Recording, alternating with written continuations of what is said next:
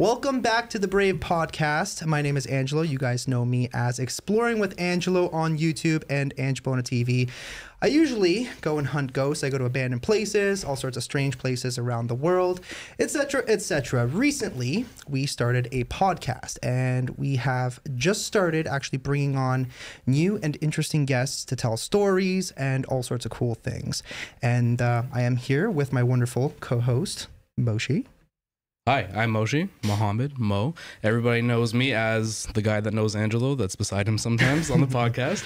I'm Moshi-Yo on YouTube and Instagram. And today I'm very excited because we have a guest that we go back a little bit. It's very exciting. Today we're going to introduce you to Daniel Pirillo. Hey guys, what's going on? Not so much. Very excited for today. How long have we known each other? It has probably been... yeah, probably 12, 13 years, maybe more. I was 18. Wow. Yeah, I was 18. But you guys were like well-experienced, more mature 18-year-olds that I know.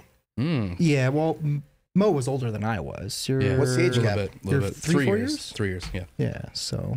Yeah, but for an 18-year-old, you were like well advanced, big time. Yeah. Well, huge. I mean, for me, I kind of had to grow up a little bit quickly, so it's what it is, I guess, right? But yeah, set you up perfectly for right now. Huh? Yeah. So tell us about you. Tell everybody what you do, what you're into, hobbies, business. Well, you know, I love the name of the podcast, by the way. Thank you. Yeah, it's kind of cool, and that kind of is like a segue because that's how life is, right? It's all about being brave. Mm-hmm. And I've been in the financial sector for what? It's been like 23 years. Probably, yeah. 20, yeah. I'm 43. I'm turning 44. I started when I was 20. So there you go. Bang. Yeah. 23 years. And I got into the financial industry because pretty much my parents got ripped off from an insurance company. And I didn't know anything about financial services. I was like going to school. I never liked math. And then all of a sudden, I'm like now doing math. It's like somebody who hates science and now becomes a veterinarian, you know? Right. It wasn't up my alley. But I think it was more of a calling for me because of the experience that I saw that my mom and my dad got taken advantage of in that sector. So nobody wants to talk about insurance and investments like it's a sexy thing. It's not. No. By no way, shape of the imagination is someone at 16 years old saying, by golly, when I grow up, I want to do insurance. Like nobody is like that. But what ends up happening is, you know, you end up going on a path because of a purpose and a passion. And it's sort of like instilled because when you have anger or an emotional change within you, that creates a love for something. Just like the way you guys are doing right now, because something about it that triggered an emotion to make you want to do these podcasts and so on and so forth. Absolutely. Well, that's the same thing like I did in my career. Like, so here I am, you know, I was a kid, went to high school. I was a really great student, grade 9. You know, I was like on the honor roll, 80s. And then, you know, grade 10, you know, you are who you hang out with. So you guys believe in that? Absolutely. Yeah. Okay, so I was like hanging out with like certain guys that started to skip school. So my 80s went to 70s. And then grade 11, my 70s went to 60s. By the time I was in grade 12, I was barely scraping by at 50s. You know, I remember the meeting with my principal and like, I think it was like 3 other one of my friends. And the principal was like, listen, you have 2 options. Leave or don't come back. And my friend raises his hand. He goes, sorry, can you repeat those 2 options? And we're like, and we weren't bad kids. We just skipped school. Yeah. I remember like I used to go to school probably like Monday to Wednesday, Thursday and Friday. I had long weekends every week, you know?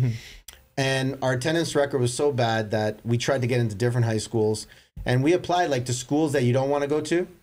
And they said no to us, you know? Yeah. And so I finally got into another high school. And that high school, Dante Alighieri, because I went to Basil's. Yeah. And Dante Alighieri got me in because the guidance counselor there was married to my old keyboarding teacher. And this keyboarding teacher, I'm not going to mention her name, but she used to rub my shoulders. Okay. So I'm like, miss, you got to do me a favor. You got to talk to your husband. I need to get into high school or my dad's going to kill me. Yeah. And so she got me in, talked to her husband. I got in. And again, you are who you hang out with. So I hung out with this one guy, solid dude. And we're still friends to this day, Tony Savelli. And he was smart, popular, did well in school. Well, guess what? I didn't skip school. I did well in school. And I got 80s. and then boom, did really, really well. And you'd say that was just by hanging around with that specific group of people. Yeah, but then, you still have a little bit of trouble in your first year and all that stuff. I used to do like some crazy stuff. We used to organize walkouts, and I think one time I parked my car in a certain parking spot, and then the teacher kind of parked right in front of me and blocked it. So I was like, I grabbed all these like short grade 10s, and I'm like, hey, come with me. There's like 10 of them. And they came with me, and I think it was like 12 of us. And we lifted the car and we moved it. And then we covered all leaves over it. And I backed out. The next morning, after O Canada, will Daniel Pirillo please come to the office, please? I got suspended. But anyways, stuff like that, Yeah. Anyways, so I ended up getting to university. And throughout that time frame, when they say young people, they don't work and they're not motivated. There are a lot of young, motivated people out there, just like the way you guys started out when you guys were younger. Yeah. And so there are people like us. They're just out there. It's just a different generation of motivation, I think it is today versus everybody else. Everyone's trying to make money on a different mentality versus, like shovel it, working hard mentality. I had like 20 jobs before the age of 20. So that was like me. I was kind of like that. You had a lot of jobs? Yeah. Oh, tons of jobs. I was like Arby's, Sears, Canadian Tire, Subway for like a month, where my mom used to work. I tell people that I've actually been working since I was 6 years old, because when my family came to Canada, they all worked for the same jewelry company. And back in the day when it used to actually pay decently, they used to take the work home. It was like piecework. So you'd get paid, you'd have to do like 2,000 of something, and you'd get paid like $1 per piece or 50 cents per piece or whatever it was. Piecework. Yeah. That's literally what we were doing. So back when I was 6 years old, you're doing piecework. Exactly. Yeah. That's hilarious. It was like slave labor essentially. But I mean, it would be my mom and my grandparents, because we used to live with them ever since I was about 3 years old, and they would be sitting there at the table. So I'd go home, do my homework, obviously, have dinner, and then we'd all be sitting at the table putting earrings on cards and labeling and assembling things. And then they would get obviously all the money at the end of the week, and then my mom would give me like $5 or whatever. Man. But I mean, I learned how to do things. Yeah, you hustled. I learned how to. You learned what you didn't like. Exactly. You learned what you were good at. Yeah, I knew that whatever these guys were doing, I didn't want to do for the rest of my life, right? So I made some different choices as I got older. But I feel like I was kind of like in the same boat where everybody kind of goes through this weird rough patch in their life. Because back in I was a really good kid throughout elementary school. Like, we're talking on my report card, like math, 95 to 98. Right. Jeez. And the only reason that the teacher would not give me 100 was because the only person who was perfect was God. Right. So she refused up until like the final project or whatever. But then after that, early high school got a little bit rocky. I started hanging out, like you said, with the wrong people, got suspended. Also, the vice principal of my school kind of had it out for me. I don't know why. My mom just kind of assumed it was because I had really long blonde hair. Oh, I was just going to say that. And it was easy to point me out from because it was so beautiful. But yeah, it was just, she's like, yeah, you're just picking on him because of his hair, right? Because he looks like a hippie or whatever, right? Which I guess is kind of true. But yeah, he was a jerk, but is what it is. Yeah. So you said, how many jobs did you say you had? Honestly, I probably had almost 20. I worked at, Holt Renfrew shipping and handling. I hate to say this, but I think I remember working in the shipping and handling department, and we had this shipment. I'm going to throw them under the bus. Is that okay a little bit? Go for it. It's up to you. And all of a sudden I see like a shipment coming in from the bay, and we had to take off some tags from the bay and put Holt Renfrew tags on them. And I was like, what? That's hilarious. And the price jacks up 1,000%, on some of these pieces. Yeah. So I worked at, shipping handling departments. I worked at Fortino's in the fish department. It was brutal. You had to smash fish's heads, and that was like, my dad used to pick me up and he used to put plastic on the passenger side because I used to stink like fish and he'd make fun of me all the way home. I'd take a shower, I'd wake up in the morning, I still smell like salmon, It was just ridiculous. I remember I got fired for eating an olive one time because I would clean up the olive bar. You guys like olives? I love olives. What kind of olives do you like? For me, Kalamata, Calabrese. I'm not a fan of black olives or green olives. It's black really olives got a little bit more salt to it, but Kalamata is my favorite. That's my all-time. You like the purple ones or the green ones? The green ones. The green ones? Yeah. I like those too. Okay. But so they were calling me, you know, because I was cleaning the olive bar. So they said, you know, help me out here.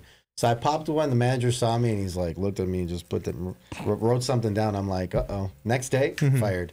But it was a good olive, so I think it was worth it. And then I worked at the garbage man at the C&E. I was picking up. I think the highlight of the day being a garbage man at the C&E was like, you know, you go around the little fair and people would give you like a corn dog.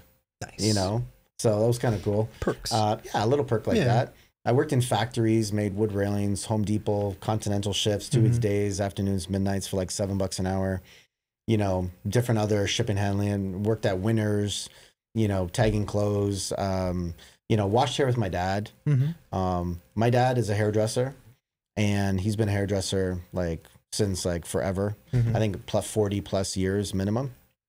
And his clientele is like a ripe 78 and above, right? So it's a ripe, you know, like it's not much work involved because most of them are probably bald by now. No, actually, they're pretty good because Really? they tease it and then they do like the beehive and then they spray like half a bottle of hairspray on it, so they kind of hold it. That's like my grandmother. My grandmother still has like the dome haircut, the nonna haircut. Exactly. Right? So I remember washing hair and tips. You know, you want to sleep in on a Saturday morning. My dad was dragging me 6:30 in the morning to the shop to go wash hair with him. And, you know, could you picture like these, you know, 70, 80-year-old women, harder, you know, as I'm like, you know, washing their hair, harder, quicker, slower, faster. And I'm like, oh, vey, you know?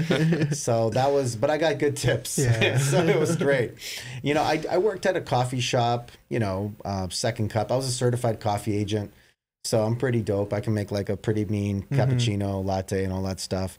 I did construction. I did private investigation one time. And they hired me for a job. I had to go down to like Chinatown, and I'm like, okay, hold on, who's gonna be out there? He goes, well, it's gonna be a lot of protesters of this Chinese newspaper.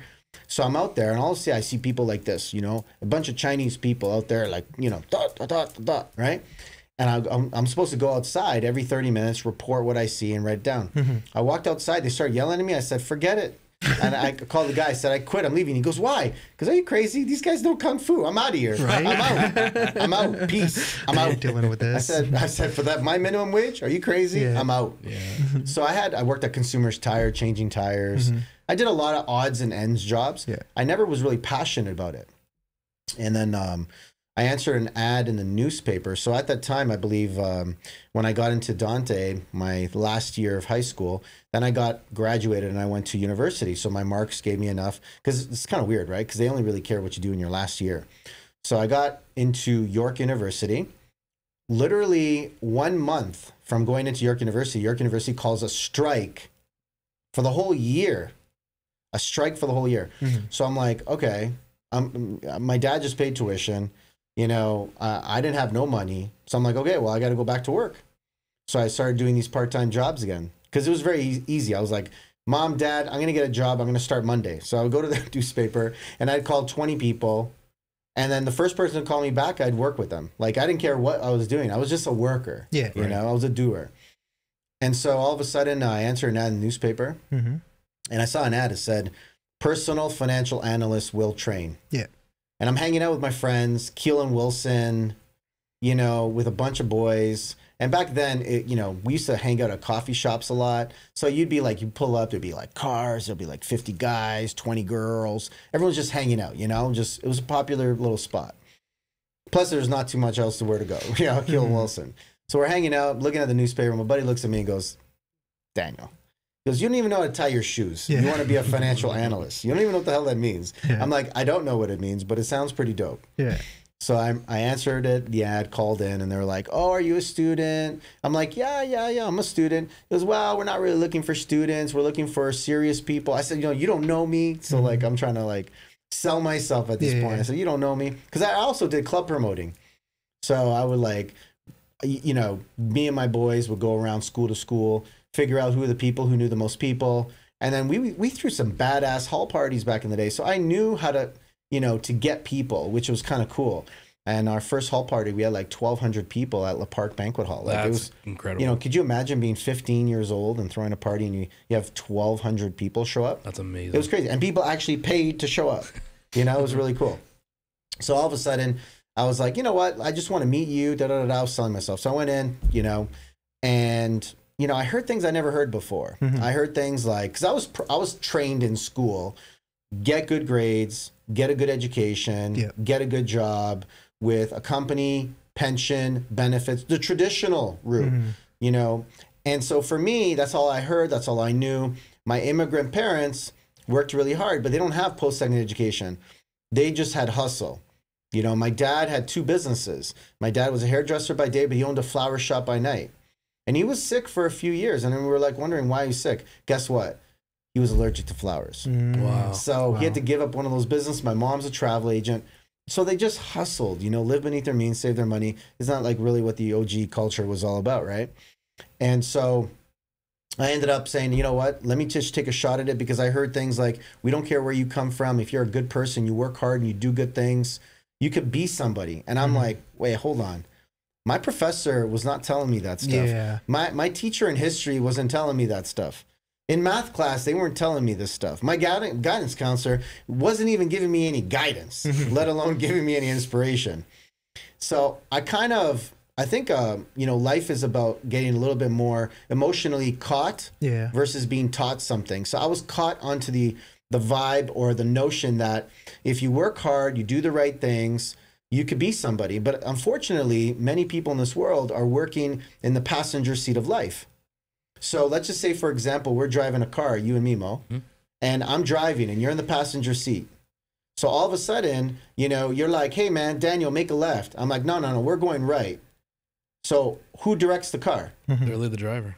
The driver. Yep. But if you want to go a certain way, it's up to me to bring you there because I'm in control of the car, even though your motivation is to go somewhere else. Isn't that what most employees are in this world? Absolutely. They want to be the driver, but they are in the passenger seat of life. And so for me, I was thinking to myself, I don't want to be a passenger of life. I want to be a driver. You know what I mean? And so for me, I was like really excited when they said, you could be a driver of life. You could work for yourself. We could teach you how money works. And I'm like, yo, I cheated in math class and I still failed. I said, are you sure? They said, no, don't worry about this stuff. 1 + 1 is 2. We could teach you that stuff. You know what we can't teach you? We can't teach you hard work, discipline, please and thank you, how to shake somebody's hand, how to look somebody in the eye, how to be respectful. The common sense of life that sometimes we miss. Yeah. That stuff. Yeah. And so for me, I was like, okay, wait, hold on. You're telling me if I just have to work hard and do great things, I could be somebody? They're like, yeah. I said, what's the catch? I said, I'm in. So I bought into that. I think I was sold more the hope. I hope these guys ain't lying to me. Yeah. And I remember signing up to get a license in the financial sector.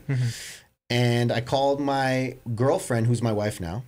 I just want to add that in there. And I called her. I'm like, Sandra, I said, I just started something. I thought it was a job, but really it was a business, right? I just got a job. And they're like, what are you going to be doing? I said, well, I didn't really know. I didn't go into too much detail. All I know is that they just told me that I can do it. I can get a license and I can learn about money. She goes, but don't you ask more questions? I'm like, I should have. Oh, by the way, I had to pay $200 for a license. You have to pay for $200 for a license? But it's an education. It's it's like people going to school. You have to pay to go to school, no? Well, we're getting a license by the government of Ontario. They're just not going to give it to you for free. Yeah, exactly. Because it's an independent business. It's not an employed structure, right? So I started, started studying. I didn't have the easiest route getting licensed. I'm not going to lie. Because for me, you got to remember, is I kind of coasted through high school. So now I had to buckle down. So I went to go write my first exam and, I failed. And back then it was like 75% to pass. And my mentor was like, no, Daniel, you could just keep going. And I'm just like naive and gullible, Oh, really? Okay, you believe in me? No problem. Because I never had people that believed in me. Other than my dad who said, Daniel, you could sell rice to China. Other than that, like it was just everyone's like, you just got to go do well in school. And I thought success was you got to get a good grade. And so I kept working hard, and eventually I failed. I failed. And I was still, working part-time because I still needed to survive then. And school is off. So I'm trying to do everything all at once. I'm trying to hustle. And eventually, and I'm still doing appointments with my trainer, and I'm seeing what the industry is doing. Other insurance companies, other financial companies selling the wrong products to people. Too much insurance for, too much money. you know, and I was like, why are people being sold this crap? Yeah. When I can give them the proper coverage for the cheapest price possible, take the difference, invest it over a period of time, and they become self-sufficient. And so everything that we're teaching is from the Wealthy Barber, Rich Dad, Poor Dad, ABCs of Making Money, Wealth, you know, all that stuff, you know. And so I was bought into the idea that, okay, it works. The math works. I see what we do is honest and moral. I just got to get this license now.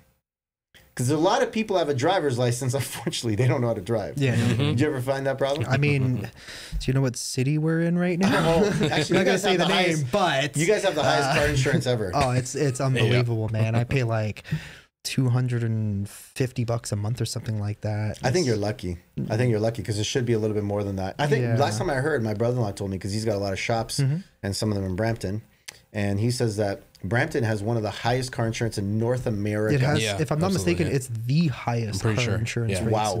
in North That's America. crazy. Yeah. So you know, to wrap it up on that side is like, okay, I just kept going. You know, when you just don't want to stop and there's nothing going to stop you. Yeah. You know, mentally, I think success is all about your mental decision, and you eliminate everything else, and there's just no way you're gonna go anywhere else but up. Yeah. And so you just kind of find a way to do something, regardless of whatever might be standing in your way, kind of thing, right? And I had the obstacles. I had rejection. I had family and friends that told me, you know, just go get a job, or you failed too many times. I eventually passed my exam. It took me 6 months to pass, and I passed on my 14th try. Damn. I didn't have a car back then, and I had to go right at Bloor and Sherbourne, which is not really the nicest area back in the day. You know, it's just a lot of like, you know, homelessness on the street, you know, see people shooting up while they're walking. Like, it's just crazy, right? Wow. Yeah. So my dad used to drop me off, I remember, on his way to work in the morning, and to go in the subway. And he's like, "Are you staying for one exam or two?" And I'm like, Dad, I just scheduled the whole day. I'm here for the whole day, just in case. And, you know, I had to pay $75 each time. I was like, I was putting money into this. And I was like ripping through that 4-hour exam in like an hour and a half. It was multiple choice. I was just ripping through it. So I was like A, B, C, D, A, B, C, D. Eventually, I'm like, something's got to change. So I said, you know, I'm going to switch this stuff up. Yeah. D, C, B, A, D. And eventually I passed because of that. Now, I tell my people, because I have a fairly big organization today, which I'll get to, but I don't tell my people to study like that. But I tell the truth. That's how I passed. But now I know it, because now my understanding and passion and love is into it. I think I was just at the higher source of saying, hey, man, we got to give this guy a license because he's got to do something great. And I remember the day I passed my exam, I passed that exam and I jumped up out of my chair. I was so excited. And I went downstairs, and the first person I saw was a homeless guy just sitting there with a cup. I'm like, dude, it's your lucky day. And so I went in my pockets and I gave him all my money that I had. I walked down to the subway and I was about to pay, and I'm like, I just gave that homeless guy all my money. So I had to walk back to the homeless guy. I'm like, listen, man, you're never going to believe this, but I need $2 to get home. And he gave me $2 and I got home, and that's how I started. And that's how I got licensed in the financial industry. And then from there, you know, I ended up going really hard. And then 6 months later, I became a broker, and I got the best contract in the financial industry. And I was really excited about that, but I worked really hard for it. I worked really hard. And a lot of people don't understand is that sometimes people, like, you know, they put in that 8-hour shift. Yep. No. I was working 7 days a week. I was working mornings, like sometimes Sunday morning at 9 o'clock in the morning, I was calling people.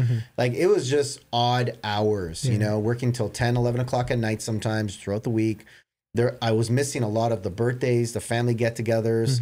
You know, instead of some people being there for 6 hours, I was there for like 30 minutes and then gone. Right. You know, I had to pay the price. And people don't know in life, if you're either going to live the dream today, or you're going to pay the price later, or you pay the price today, then you can live the dream later. Now, just because you're paying the price doesn't mean it has to be distasteful. Because right now, you guys are putting in the time, you're doing these extras right now, but you love it. So when you love what you do, you never work a day in your life. Yeah. You follow? And so when I got that license, I was like, let's go. 6 months, become a broker. 5 months after that, at the age of 21, that's my 11th month license, I ended up opening up my first office at 21 years old. And I remember it because I had to pay the rent. It was $2,000. This is going back 22 years ago. $2,354 a month rent. And I remember the landlord in the winter, he'd put it up colder. In the summer, he'd put it warmer just to save money, you know? And I remember there would be like $1,000 in my account, you know, 5 days later, you know, the rent is about to come out, and everybody would go home at a regular time, and I'm there just hammering the phone, just waiting for that next deal to, you know, to break. And once I got into that groove, I started making it, and I made my first 6 figures before the age of 23.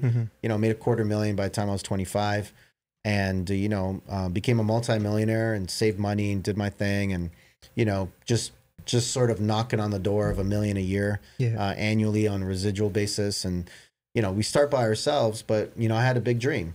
And then I ended up, you know, a couple of years later, I bought a building where I run my business from. And then from there, we opened up another 7 locations. So right now we have 8 locations, 16 other brokers, and we have 315 part-time and full-time people who work in our business. Wow. And we manage a lot of money, you know, close to $300 million. And we're helping a lot of people in all different areas of personal finance. And that's kind of, my wife is fully licensed in the business. You guys know my brother-in-law, you know, he's a super dude, Franco. So we have family, friends, and it's a blessing. And I wake up every single day grateful for what I'm doing. Yeah. That's amazing. Yep. Truly very impressive. All this from a guy who got kicked out of high school. Not bad, right? Fired, freed, and all. I was just about to say that. Fired, freed, and all. Yeah. I kind of remember that too when I first got involved in the business a long time ago. Learning about the idea that people out there are actually getting ripped off, and I'm like, this can't actually be happening. There's got to be something. You're looking for the gotcha, right? That's right. Like this guy's full of shit. Up until my mom's agent came to the house. He was actually a family member. He's passed on since. And I remember he was sitting there having coffee, visiting my grandmother or whatever. And I think I was upstairs or something, and I could hear his voice. And I'm like, that guy's here. So I went into the kitchen and I started talking to him. And then all of a sudden he started getting very aggressive as I started confronting him about what he did to me and my mom, essentially, over, you know, the finances. By the end of it, let's just say while he was putting his shoes on, getting ready to run out the door, he basically looked at me and I said, I didn't do it for you. I did it for me, in terms of, you know, trying to get the commissions and whatever. So he basically screwed me and my mom. I can't believe he said that. And yeah, he literally said that to my face. That was a family member. So ever since, you know, learning that, getting that out of him, for him to be so honest about it, I knew obviously there was something going on. Yeah, I think there's a lot of people out there that are in this industry, specifically the financial industry. There's so much money to be made, right? And I think that a big motivation for it is money, unfortunately. And I always say there's 2 reasons why people sell these policies that nobody believes in as a consumer basis. There's no book that's talking about it, no advocates about it. But yet the agents are the only ones that are pushing it, and from these insurance companies. It's either A, you know, that's the way they're trained by the company, because it's a, you know, cash cow, brings in a lot more premium, very profitable for the insurance company itself. Or B, they know how it works and they just don't care. Yeah. Because, you know, if you sell a policy and you're getting paid a $2,000 commission up front, plus, I don't know, $5, $10 a month residual forever, versus selling a different type of policy where you're giving the person more, paying less, but upfront commission is only $500. Yeah. And then you never get paid ever again. Which one are you going to sell? If you're a salesperson, you're going to try to convince yourself, you're going to try to rationalize, and you're going to try to make up something in your mind to actually make that other product that's more expensive sound somewhat good. Yeah. But yet, every time I come across it, do you know how many policies I've replaced? How many? I've replaced probably in the terms of 350 to 400 policies. I have over 1,000 clients. And I've had agent confrontations, and I would record them. I would say, okay, everything that we're talking about, I'm going to document it. So if you say anything that is against it, you know, we're going to submit it to the government. And they would stand up and just walk out. Is that still a common thing that you actually sit, like, agent confrontations, or most of the time? No, it's not as common anymore because everything is online, right? Yeah. So COVID made our business, unfortunately, you know, for some other people that, you know, didn't do well, which I totally feel bad for, made our business 10 times better. Yeah. Because instead of me driving to Milton, to Toronto, to here, to there, I could just jump on a Zoom meeting. Yeah.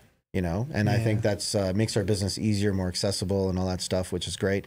So we have more people joining my business part-time where they have jobs, but yet they could do something on the side. Like a mom that has their kids, she's trying to make dinner. Yeah. And then all of a sudden does the dinner, goes down to the basement, does a Zoom for like 30 minutes, comes back, reads a little story to the other kid, goes back, does another, and you could work part-time. Yeah. Where else could you do that unless you're, you know, I don't know, you have your own little business. This is where it's at. That's why we're attracting a lot of good people in our industry. And that's why we're always looking for good people. And it's hard to find good people. Oh yeah, absolutely. And I mean, right now, the way things kind of are with everything, you know, costing so much more with inflation and people can't afford rents. You have single moms who are literally skipping meals just to be able to feed their children, which is very unfortunate.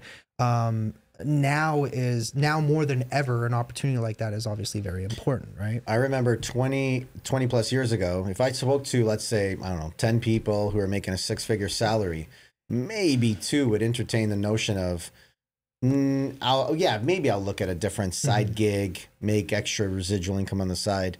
Today, 100,000 is not a big deal. No, 100,000 is almost nothing these days, right? Crazy, I mean, minus taxes and all that stuff. I know a lot of people, both husband and wife, make six-figure incomes, and even that is not enough anymore, right? I mean, with mortgage and interest rates through the freaking roof, most people, especially recently buying homes, let's say $1.5 million, all of a sudden the interest rates went up, and your mortgage alone is what, $6,000, $7,000 a month, right? That's almost one of the members' incomes, not to mention, you know, the rest of the, you know, property tax and groceries and all that stuff. So people need to make more money these days. At the end of the day, banks knew what they were doing. Oh, yeah, so when interest rates were at the absolute lowest, what kind of rate were they pushing? Only variable. Yeah.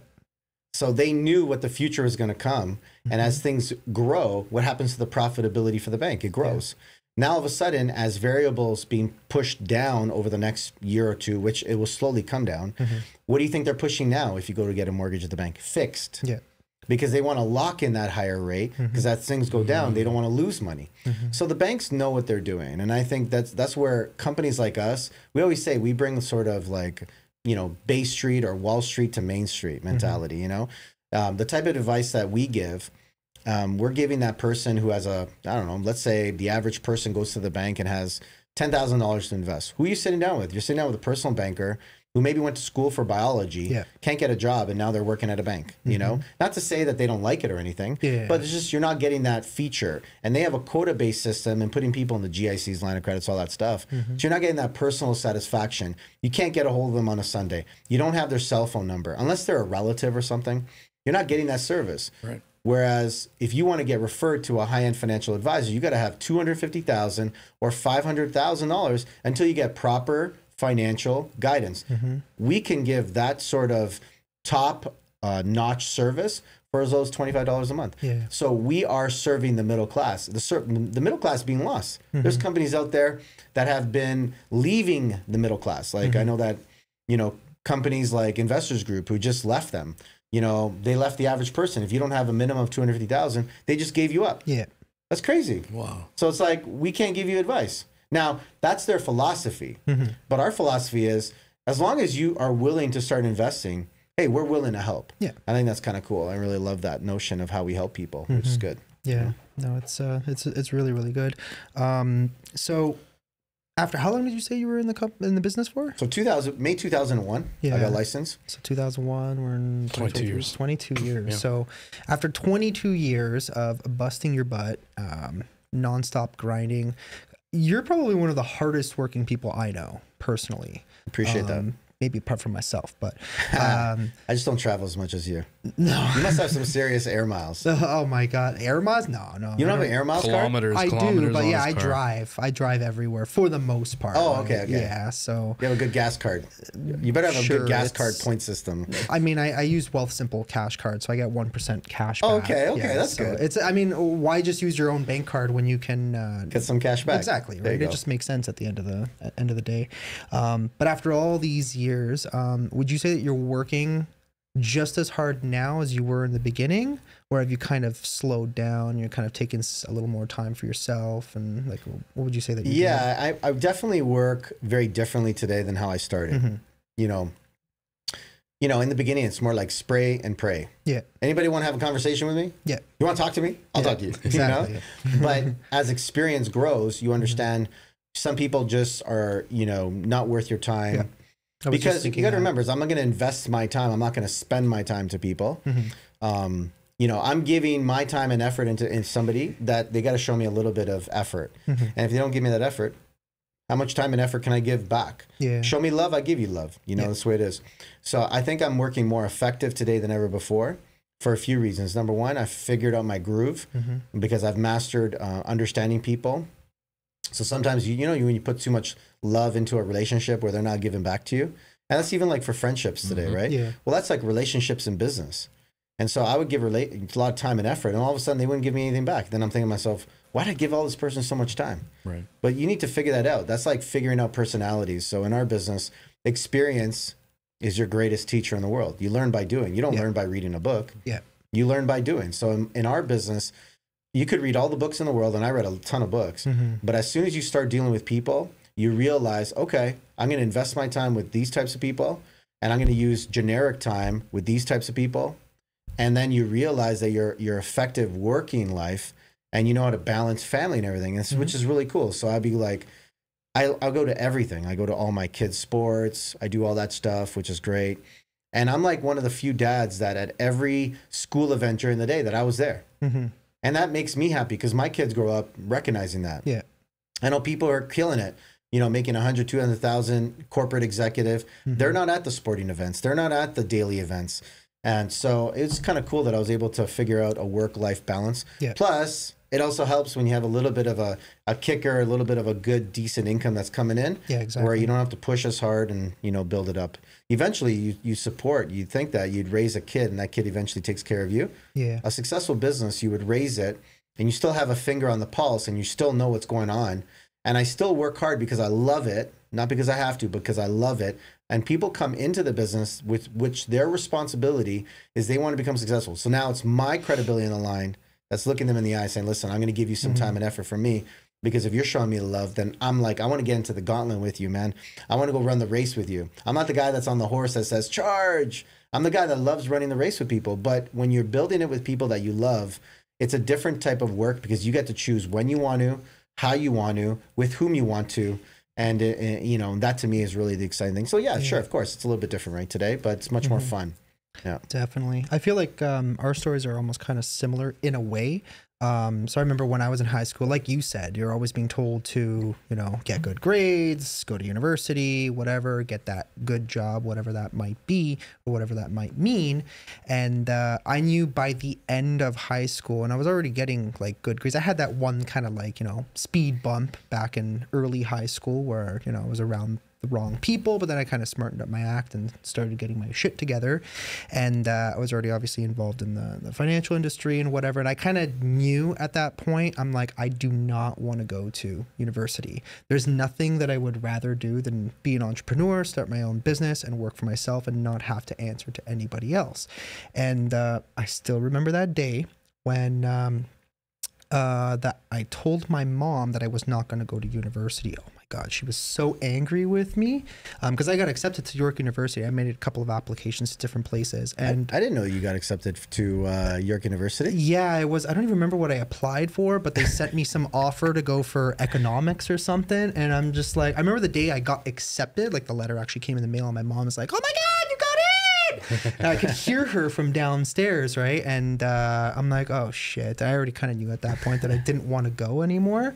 And so I didn't tell her right away, but then the following day or two, whatever, we were driving somewhere. It was probably the worst time that I could have possibly told her because, you know, she was angry operating, you know, a car.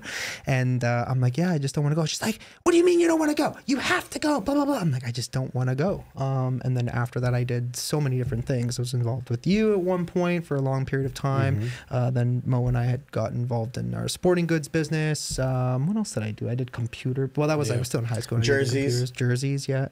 And then You were the best jersey guy. I was the best jersey guy. Yeah, I'm telling you, I'm really disappointed that I don't have a jersey guy like you anymore. I'm really, really sad. I'm just too busy, man. I don't got the time for it. You know what? You need to duplicate yourself because we need a new jersey guy. I know, right? We're going to talk a little bit about that in the future, right? We're talking about that today, right? Oh my God. About the jerseys and soccer and all that stuff. Yeah, exactly. Yeah.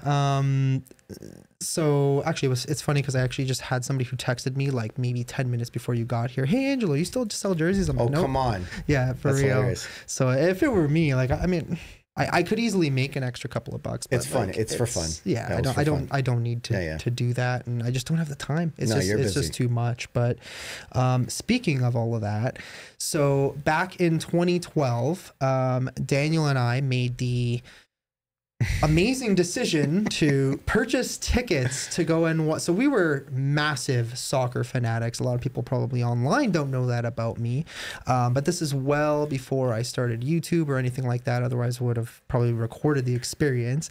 But Daniel and I were soccer nut jobs. Like, we were just absolutely insane about soccer. Yeah. And we were like, dude, how cool would it be? There was the Euro Cup coming up in 2012. We were like, how cool would it be to actually buy tickets and go to some of the games, some of the Italy games, whoever they end up facing? We lucked out because I said, you know what, I'll keep an eye out for tickets. So we lucked out, and UEFA had a reseller program. The tickets had already been divvied up, and the way it works is kind of like a pool system, and it's just totally random. Right? I think it's, what is it? You select like the certain areas. You gotta follow your team. I think it was, wasn't it? Yeah, something like that. Yeah, I don't really remember off the top of my head, but I just remember going into the reseller portal, and the first ones was Italy versus Croatia. And I remember I messaged you. I'm like, yo, I can get these tickets. You want me to buy them? He's like, yeah, do it. So I got those. And then I think within 2 hours or something like that, the Italy versus Ireland tickets came up in the same reseller program. Whoa. And then I'm like, dude, these tickets are available too. And the crazy part is it's literally in the same city 4 days after the first game, if you remember all that. Yeah. And we got both of the tickets, and we're like, we're both nuts, but let's go and do this. We're going to another country just to watch some soccer games. And we had a blast, man. There was, do you remember all that, everything that happened on that trip? I think that was my first biggest, cup trip. And, I remember Sandra saying, because you and Angelo didn't even really know each other that well. Yeah. And you guys are now going to go sleep in a bed together. I like, listen, we have separate beds. Right, Okay. right, exactly. But if it's absolutely necessary for the love of soccer, we got to do it. I mean, whatever, man. If one of us had to sleep on the floor, who cares? Yeah, at exactly. That point, right. So we're going to Poland, and I'm like, okay, I don't even know what currency they have there. Zlotys. Zlotys, right? They got their own thing. And everybody dreads the trip over. It's a long trip, it's like you're sleeping half, up and all that stuff. By the time you get there, man, it was just a beautiful. We stayed at, where we stayed? I remember Poznan. Poznan, yeah, that was the name of the city. We stayed at this dinky little family-run hotel. That's right.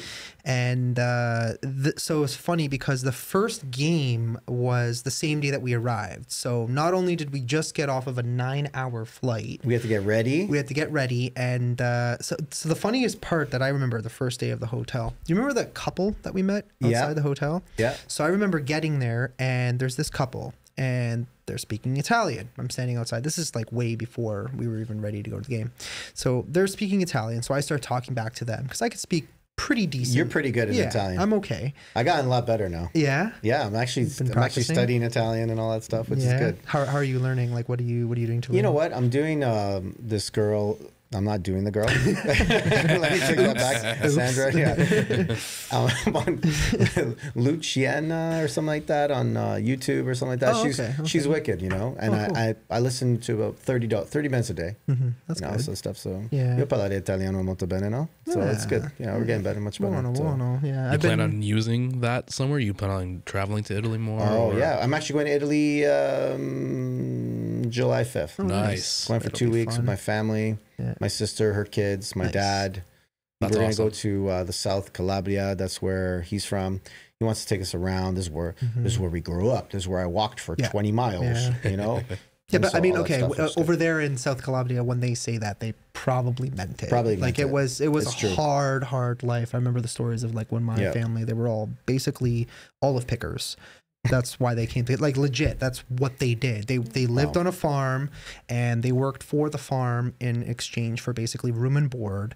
They didn't have a lot. They picked vegetables for the farm, took care of the animals, whatever. Once in a while, they would end up with a little bit of extra stuff, and they would kind of sell it on the side, just, have a couple bucks extra, right? Like, it's a common thing to have meat sauce in Italian. To them, it was a delicatessen. Like, they would have it maybe like once every month, 2 That's months crazy. or whatever, right? That's Whereas crazy. over here, it's like such a common, normal thing to have stuff like that. They didn't have that at all. I don't even remember what we ate in Poland because when we got there, all I saw was a lot of churches. Oh my God. Yeah, I know. no. So in Poland, I mean, we had a lot of pierogies. Pierogies was a very big thing. That's right. There was one right. day in particular, I think we might have been in Krakow, and we had some dish, and it was all the traditional foods Yes. of Poland. Actually, I remember that. We were sitting around in the square, Krakow Square. Yeah, exactly. I think beautiful. it's Starry Square, I think it's called. Wow. And I just remember everything on the plate was good except for we had the blood sausage, I think it was. And horrible. we both I just remember we both put it in our mouths, we're chewing it, we're like looked around, make sure nobody was watching. We both, Yeah. like, spat And it they back like that into stuff the- there. Oh, dude, they go crazy for stuff like that. That's not happening. I'm not going to do that. But yeah, so the funny thing about that couple outside of that hotel, so we had agreed that we might as well just all take a taxi to the game together because we're all going to the same game, Italy versus Croatia that day. And so we're like, okay, we'll be back out here at whatever time. And do you remember we come back out and we're in like our Italy jerseys because that's obviously our background. That's the team we're supporting. And they changed their jerseys. Yeah, they didn't change the jerseys. They wore Croatia jerseys. Yeah, that's what they why? prepared to come. So I asked them, I'm like, what's going on here? Like, why are you supporting Croatia?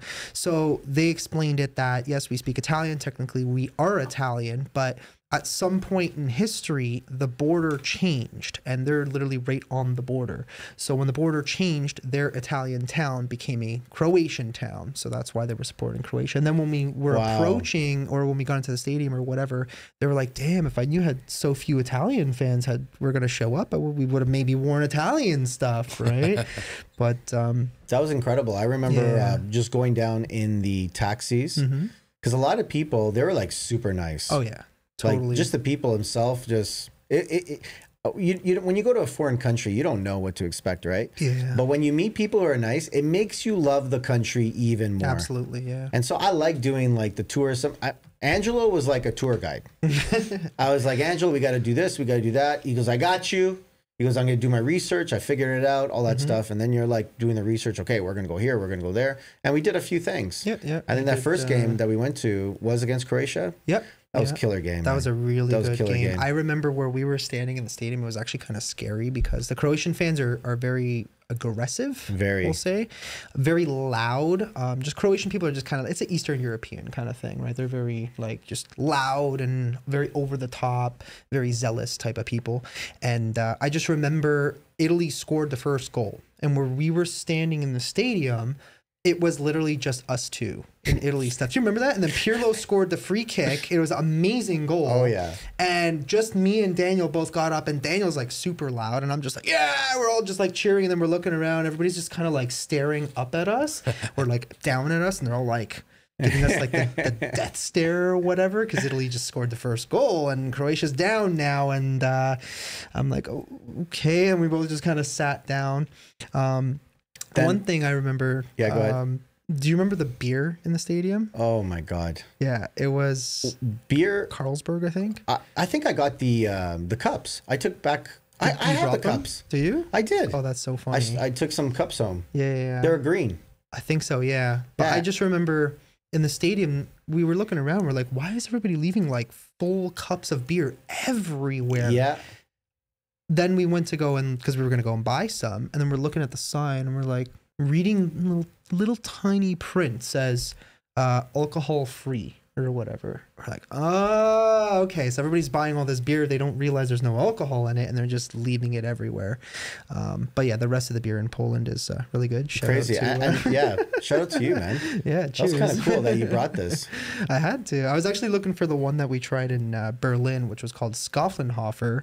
And the beer store here in Ontario, for those of my American followers, we have, when we buy beer here in Ontario, it's run by the government, unfortunately, and it's called the beer store. You think they come up with a better name than that, right? Right. They used to carry that specific beer. I remember I bought it once for us, and I have not found it since then, but is what it is. I guess. We had some good beer, and I think the next game that we did we go on? We had a couple of days in between. Yeah. So we did, what did we do? Auschwitz. I think the first thing we did was go to Berlin because where we were in Poznan, it was about 3.5 hours, but with the Autobahn, it's like 2 hours because the Autobahn has no speed limits whatsoever. And I still remember, I think this video is still up on my Facebook somewhere to this day. And it's a video of you flying. Right. We were literally doing Right. 178 kilometers per hour, which in miles is approximately, I don't know, like 110 roughly. And the only reason we were going so slow was because the car was governed, because it was a piece of shit Hyundai i20. I remember the model of the car. It was this little tiny compact car that the rental company gave us for like $30 a day with the GPS included, which we could never figure out how to use properly. That's right. And yeah, we were literally driving and there was cars just passing us like we were standing still. I think there was like a minivan with like kids in the back and the child seat. They're just flying through and they're just going back, and and we're like trying to figure out how to get into the next gear, and they're just flying. You know? It was crazy. Yeah, it was unbelievable. So yeah, we got to Berlin. But what a difference when you crossed into Berlin, eh? Oh, completely complete difference. Like how? Different. What was different? Upgrade. It's like an upgrade. Yeah. It's okay. Berlin is just like beautiful. Like it's amazing. It's aesthetically modern, and you could also tell based on the people how they're dressing. Yeah. Very, very modernistic fashion. You can tell people are dressed well. Very different in Poland, I guess, and I think it's more Poland is very low key, but Germany was just like upscale. It was just so sick. Well, Poland, you have to remember, was on the east side of the wall, right? So they were communist up until the 90s. Yeah. So they struggled a lot up until finally the Soviet Union fell, the wall fell, and then Poland finally gained its independence from the Soviet Union, which made things significantly better. And obviously, it's a lot better than it used to be. But obviously, there's still some improvements to be made. But yeah, sure. Berlin, I remember. So I think the first thing we were looking for is we were looking for a car rental place, because I think you had the idea. You're like, bro, we are at the Autobahn, we have to rent a Ferrari. And I just remember Daniel and I driving all over downtown Berlin, not knowing where the hell we're going. We punched into the GPS. We tried to anyways. And for the life of us, we could just not figure out where this place was. It would take us up the road, then down the road. And then at one point, I remember we asked there was a lady who was giving out parking tickets, because they would park in the middle of the road, kind of like on the median or whatever. So we were asking her, like, do you know where this address is? And she's looking at it and she's like, I have no idea. And I'm like, if this girl doesn't know, then forget it. Yeah, this is just a lost cause. I'm thinking maybe it was a good sign that we didn't have the Ferrari. Maybe that was a sign from God saying, do not go 250 miles per hour. We want you to live, But yeah, it was crazy. That was a long trip. That was a great one, though. Yeah. When can you say, like, yeah, what'd you do today? Well, we went to Berlin, and then we came back to Poland. Yeah, exactly. All in a matter of like one day. Yeah. So I remember we got downtown Berlin, looking around for a little bit. We went to some random mall thing, some random store. That's kind of like a Macy's, I would describe it. It's like a huge department store with like 11, 12 floors. And we're just walking around. And I think I remember you bought purple socks or something, or purple shoes. And I was like making fun of you. I'm like, who buys purple socks or purple shoes? But, and then we're like, okay, let's go and eat. And I remember we ended up on like this main strip where all like the bars were. And we went to one and we walked in. Do you remember they had like 150 different beers on tap? It was like the most amazing. I love beer. Yeah. Like, I love trying different beers. So. Always. Anytime I travel, I'm always asking. You always got to try new things. I always got to do. It's like, why would you go to Mexico and have a Corona? Yeah, exactly. I mean, at least like have a Modelo or something. Right? Something try different. Something. If you're going to go in Germany and go have a Coors Light, there's something wrong with you. You got to try something different. I don't care even if I'm in a little town in Ontario. I'm like, what's your local... draft over here. Try something different. The same way. So, I just remember we ended up at this restaurant, and I think we ordered schnitzels. We ordered a chicken schnitzel and one pork schnitzel. Wow. And it was massive. The one of them was, but that's not what they brought us at first. First, they brought us sausages. So I remember they brought them to us, and we started eating them, and then I think it was the manager or somebody who came up to us and was like, "How's your food?" We're like, oh, it's really good. And I'm like, this is normally how you guys make schnitzel here? Because it was just like, obviously like, it was a sausage, but to us, we didn't like know. I'm like, I didn't want to be rude and be like, this schnitzel is really weird, dude. And he's like, no, that's a sausage. I'm like, okay, well, we ordered one chicken schnitzel and one pork schnitzel, and then obviously the two beers. And he's like, I'll be right back. And he like runs to the back and he comes out with, you know, the pork schnitzel and the chicken schnitzel. And then he's like, oh, don't worry about it. Just keep the sausage or whatever. And everything was amazing though. Holy crap, dude. Like, I kid you not, like the chicken was like massive. It was ridiculous. Yeah. I remember how tasty that was. Yeah. It was so good. And then the next day, what did we do? We went to, was it Auschwitz the next day? I think so. Yeah. I think we went to Auschwitz. How do you pronounce it? Auschwitz. I think that's how you pronounce it properly. Auschwitz. Auschwitz. Oh, I can't do that. Yeah. So a W in Polish is typically pronounced with a V. Yeah. How do you know this? Because that's how they say it. Lewandowski. Remember the soccer player Lewandowski? Yeah, that's true. So I mean, it's pronounced with a V. So it's cultured. Cultured, I guess. Right. I mean, I've been there. I might as well know how to pronounce stuff, right? So, yeah, Auschwitz was an interesting experience because I remember driving from Poznan to Krakow, which I believe is about 6 hours, give or take. But obviously, you know, with Polish highways, you're going to get there probably in about 4.5, driving about 178. And I remember we were driving down the highway and there was a cop sitting there on the highway. We were doing probably about 160 to 170. And Daniel's just going as fast as, because at the time I didn't drive stick. Daniel had some experience driving stick. So he was like, yeah, I'll just drive the whole time. It's fine. And I remember we were passing this cop and he's doing just about the same speed as everybody else. And we were kind of like nervous because we're like, is it okay that we're doing, like the speed limit says 100, but is it okay that we're going 160 to 170 on a corner, like on a curve of this highway? It was a little excessive. I'm not gonna lie. Yeah. But yeah, eventually we finally get to Krakow. We went to the Starry Square and just looking at churches and, you know, typical Polish stuff. And at that point, I think that's when we started looking for Auschwitz because we're like, well, we're here. We might as well go and see it, right? And I remember we were asking everybody, like the locals, like, how do you get here? We were trying to punch it into the GPS. Nothing was working. We punched it in the GPS. It would take us. It literally took us into the square. That's how we actually ended up there in the first place. I'm like, okay, why would there be a concentration camp in the middle of the square? This literally makes no sense. So we're like asking the dude at the gas station, this dude, that dude. Finally, somebody's like, if you go up this road, you'll eventually see a sign and then turn left. As it turns out, it was completely an hour and a half outside of the city, in the middle of nowhere, which, I mean, knowing, you know, realizing what it was, knowing now makes a lot of sense. And same thing, we were just still driving around. We were still getting lost. Like no one would want to tell us exactly where this place was for some reason. I think it's because the Polish people are a little bit ashamed, I guess you could say. I mean, obviously the history of that place is pretty terrible, but eventually we finally made it. We got there, I think, within like an hour and a half before closing. So we only had so much time to see things. For those that know Auschwitz, they know that it's actually 2 camps. So there's Birkenau 1 and Birkenau 2. I believe Birkenau 2 is the famous one with the train station. If you see the photos, it's the famous one with the big train station in the middle. And then the other one is the one with the big sign. I actually have a picture. Do you really? Yeah, I have a picture that.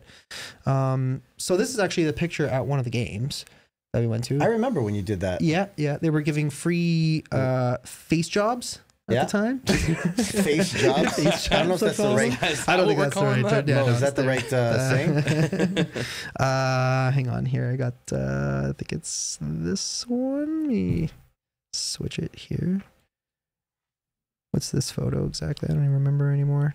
It does not want to work. There we go. So that was the photo the only photo that I took of Auschwitz. This famous sign that says "Work will set you free," which we know obviously was BS. I got some other ones here. I got Daniel. This was his photo at the. Looks like that was the What do I look like? I have my shirt off. Because you did have your shirt off. Did I really? Yeah. It looks like you had a face job too. I think I did. And then I have. Hey, wasn't there a video of us that was online? Yeah. Yeah, I have it here somewhere. We had such an amazing time. But, you know, before you show that other picture, talking about, you know, Auschwitz, I got to tell you, it was Oh, very surreal. Unreal. Yeah. You know, if you see people walking, it was a very somber, Very sort of quiet. very quiet. Yeah. People were not really speaking. People were not really walking fast.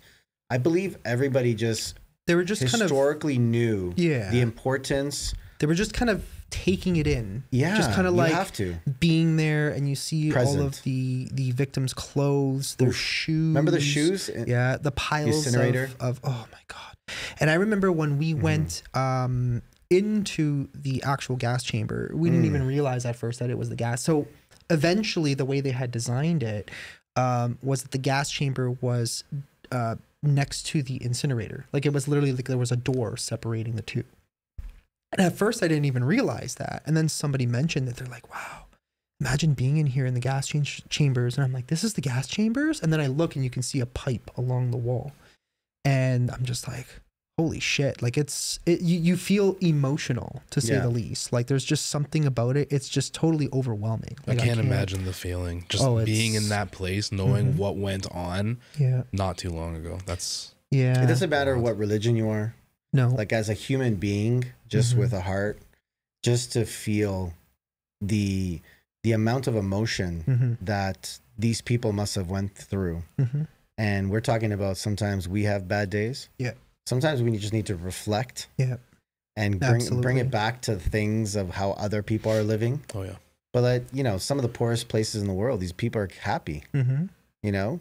Because they don't think about, oh, wow, you didn't get the new Jordans. You're going to cry for a week? This is what the new generation is.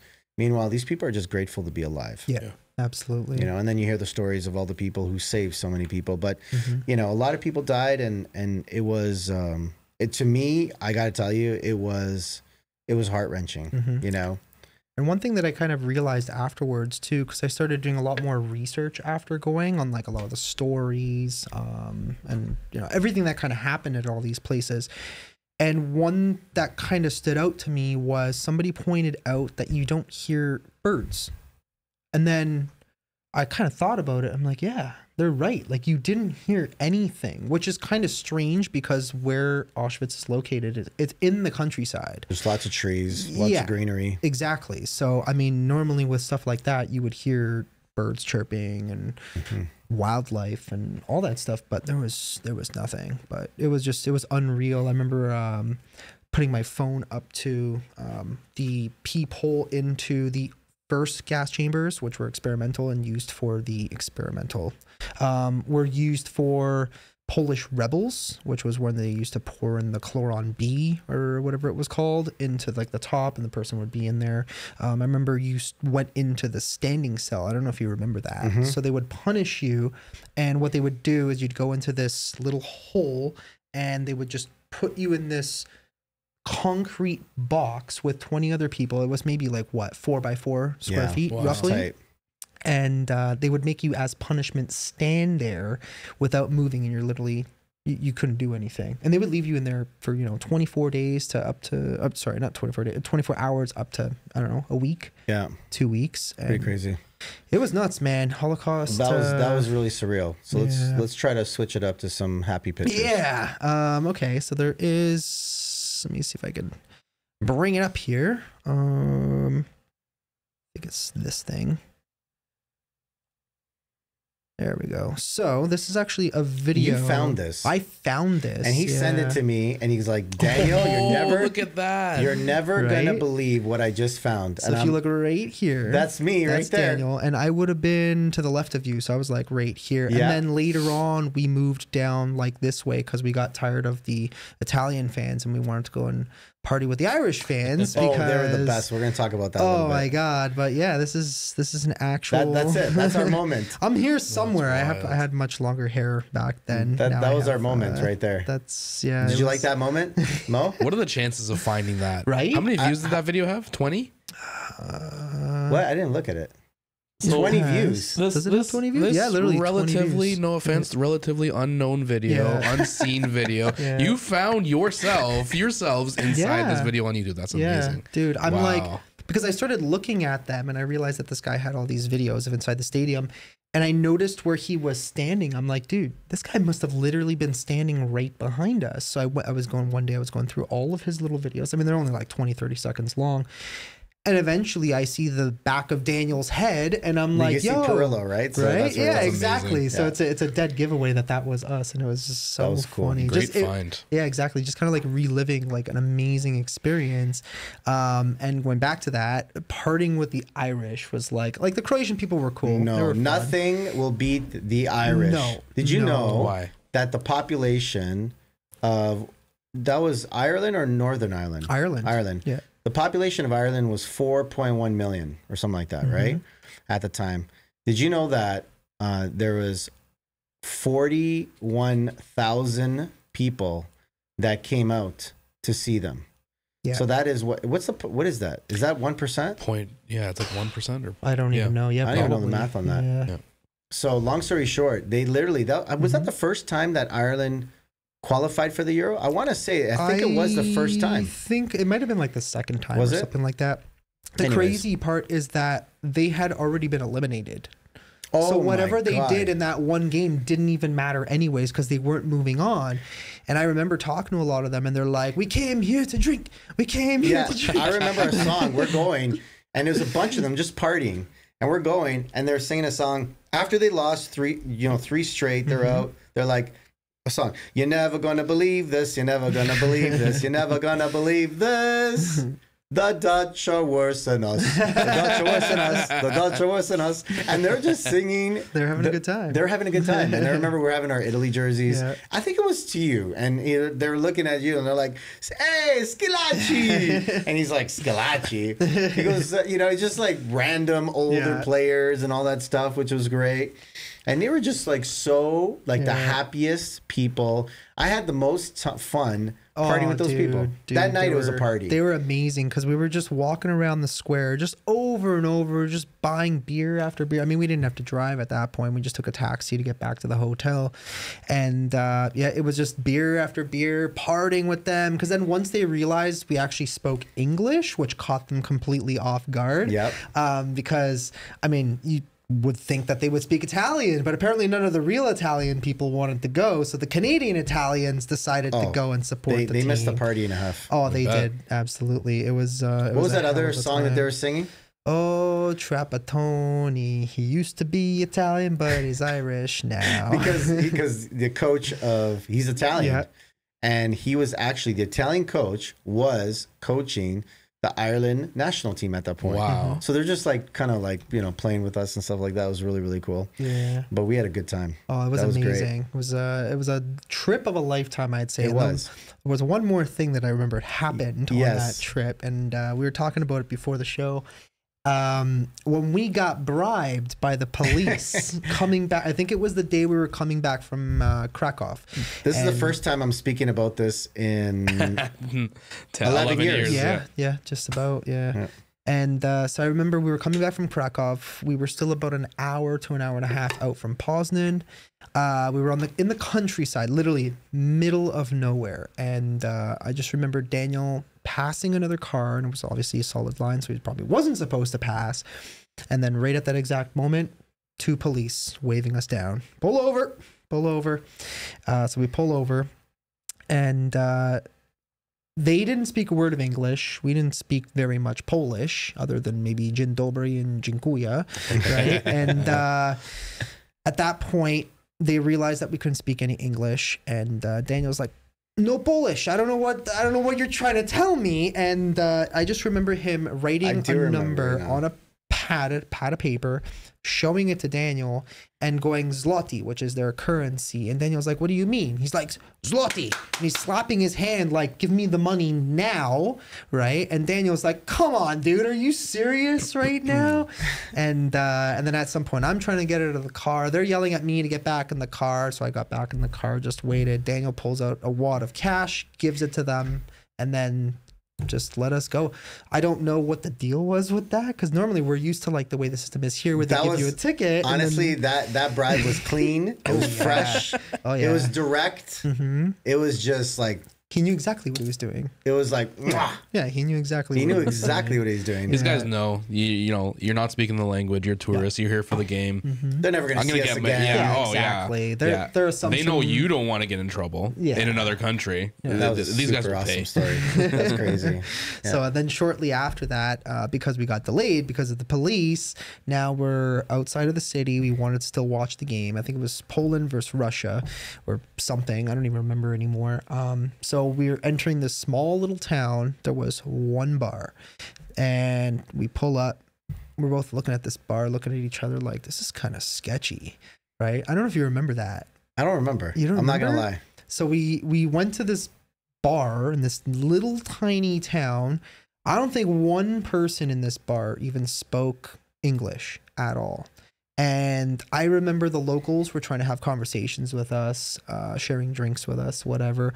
And these guys were like speaking in Polish and like laughing. And we're just laughing with him and going, yeah, yeah, yeah. And I just remember turning to Daniel. I'm like, keep an eye on the card just in case, right?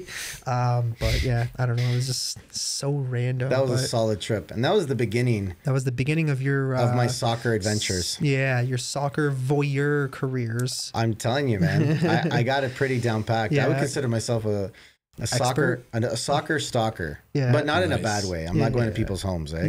No, that's... No, we're just meeting people at hotels, and I'm jumping out of bathrooms, waiting there for 4 hours, and I jump out of a bush with you know, I think I've invested in like Sharpies and stuff like that. I think I own stock, you know, in Business Depot and Staples. Might and, as well, right? Yeah, so you know, it's a pretty cool thing. Like I've converted my basement. I used to have like this.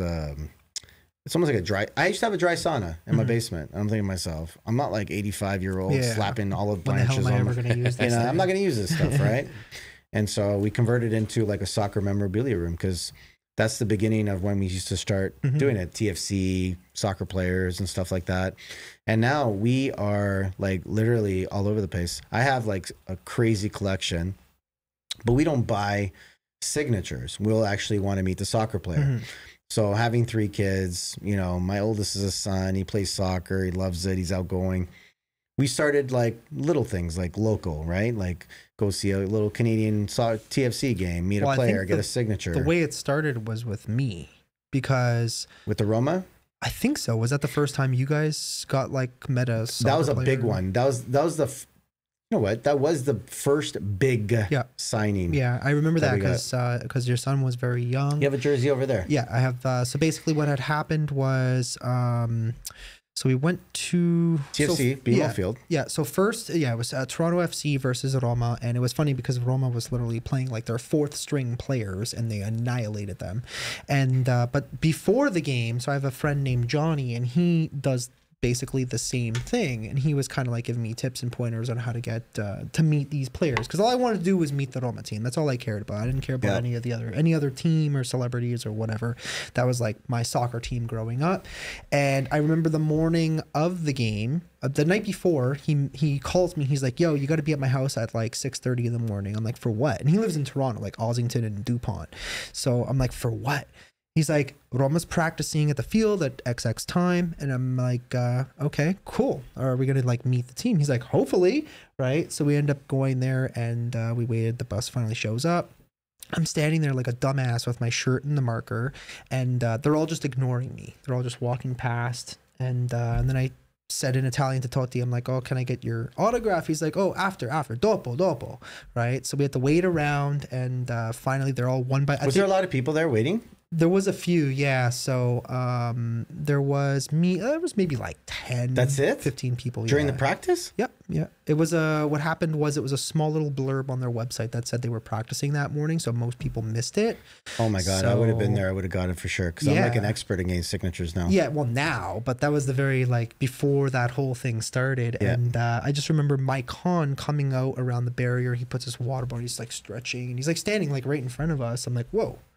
Mycon, right? Like he was like pretty good player back for Brazil at the time, of course. right? He scored a sick goal. Right. We're having a conversation with him, then he signs our jerseys. And then one by one they all started coming out. I got Totti, De Rossi.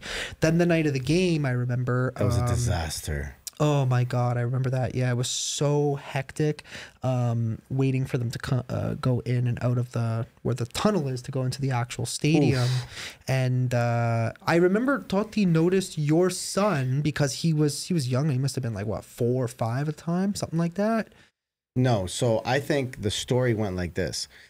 It was the police officer. That was after. That was actually after. Oh, you're talking about before. So before the game, I remember Totti walking in, and he noticed. Yeah, he noticed your son because your son was the only one wearing a Roma jersey that said Totti on the back. And then there was the after. Yeah, party. And then on the after, we ended up getting some signatures on the way out, but it was pandemonium. Yeah, I was using my son as a human shield. And a human lure. Bait. He was bait. He was a hook. He was the worm and the hook all combined. Yeah, you know, for me, you know.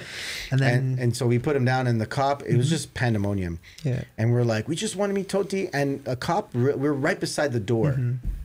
And the cop took a liking to my son. Yeah. You know, good looking kid, short, cute, he was good upset, haircut. right? Your son was visibly upset because that was the one thing he wanted. He got a bunch of other like autographs from like smaller players or whatever, but he was visibly upset because all he wanted to do was meet Totti and De Rossi, which were the 2 biggest players. And De Rossi just kind of tapped him on the head and walked right in. Yeah. So it's okay. But then the police officer was like, okay, give me your jersey.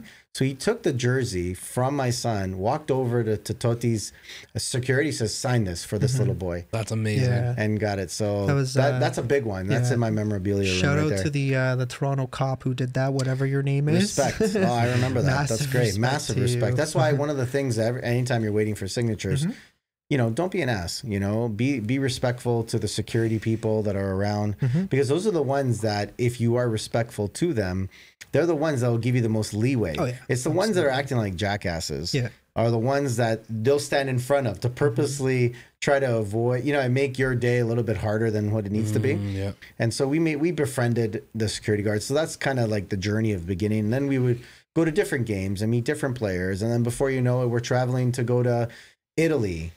And the first time we went to Italy with my son, we went to go see, it was a Juventus, I think it was Champions League game. I think it was Manchester or something. I don't remember. No, that was a different one. That was an older one. But I'm talking about too many to remember, right? There's a lot. There's a lot. And so literally, my son is still young, super, super young. And I'm like, listen, my son at this point is like, Dad, we're going to go to the practice field. We're going to meet the players. Like, he's very just like, yeah, it's going to happen. Because we just started meeting a few players locally. But I'm thinking, we're going to Europe. I don't know where the heck we're going. So then we have to do some research. So you start asking who knows what's going on. And then you say, okay, the practice field is over here, blah, blah, blah, blah. We're like, how early do you go? They normally practice the day before.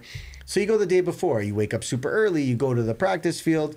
And there's people from Germany. There's people from Japan. Like literally from different countries waiting there trying to get signatures. And they had this literally, you know, fence. There's only a few people there. So as soon as people started going up, the first person that we met was a car pulls up. It was Grosso. Grosso's the guy who won the World Cup for Italy, you know, with the penalty shot. Famous in 2006. A famous goal. Yeah. And so he comes up, we get a signature. We're like freaking out. We're like, we just met a soccer player. This was in Italy. Yeah. Right?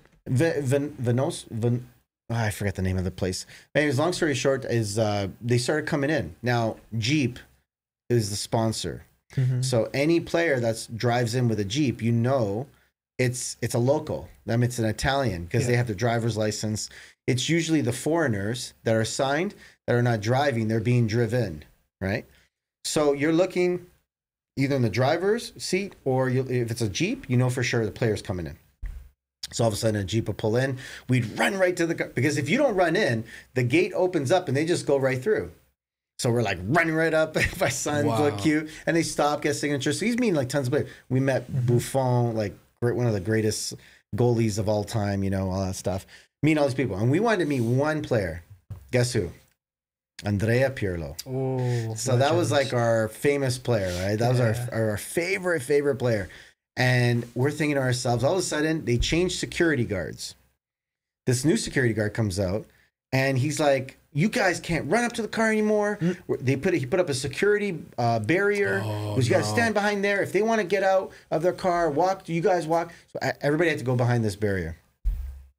So all of a sudden, we're just standing there, and I'm like, I look at my son. I'm like, listen, nobody is going to get out of their car and come say hi to us. Yeah, It's exactly. not going to happen.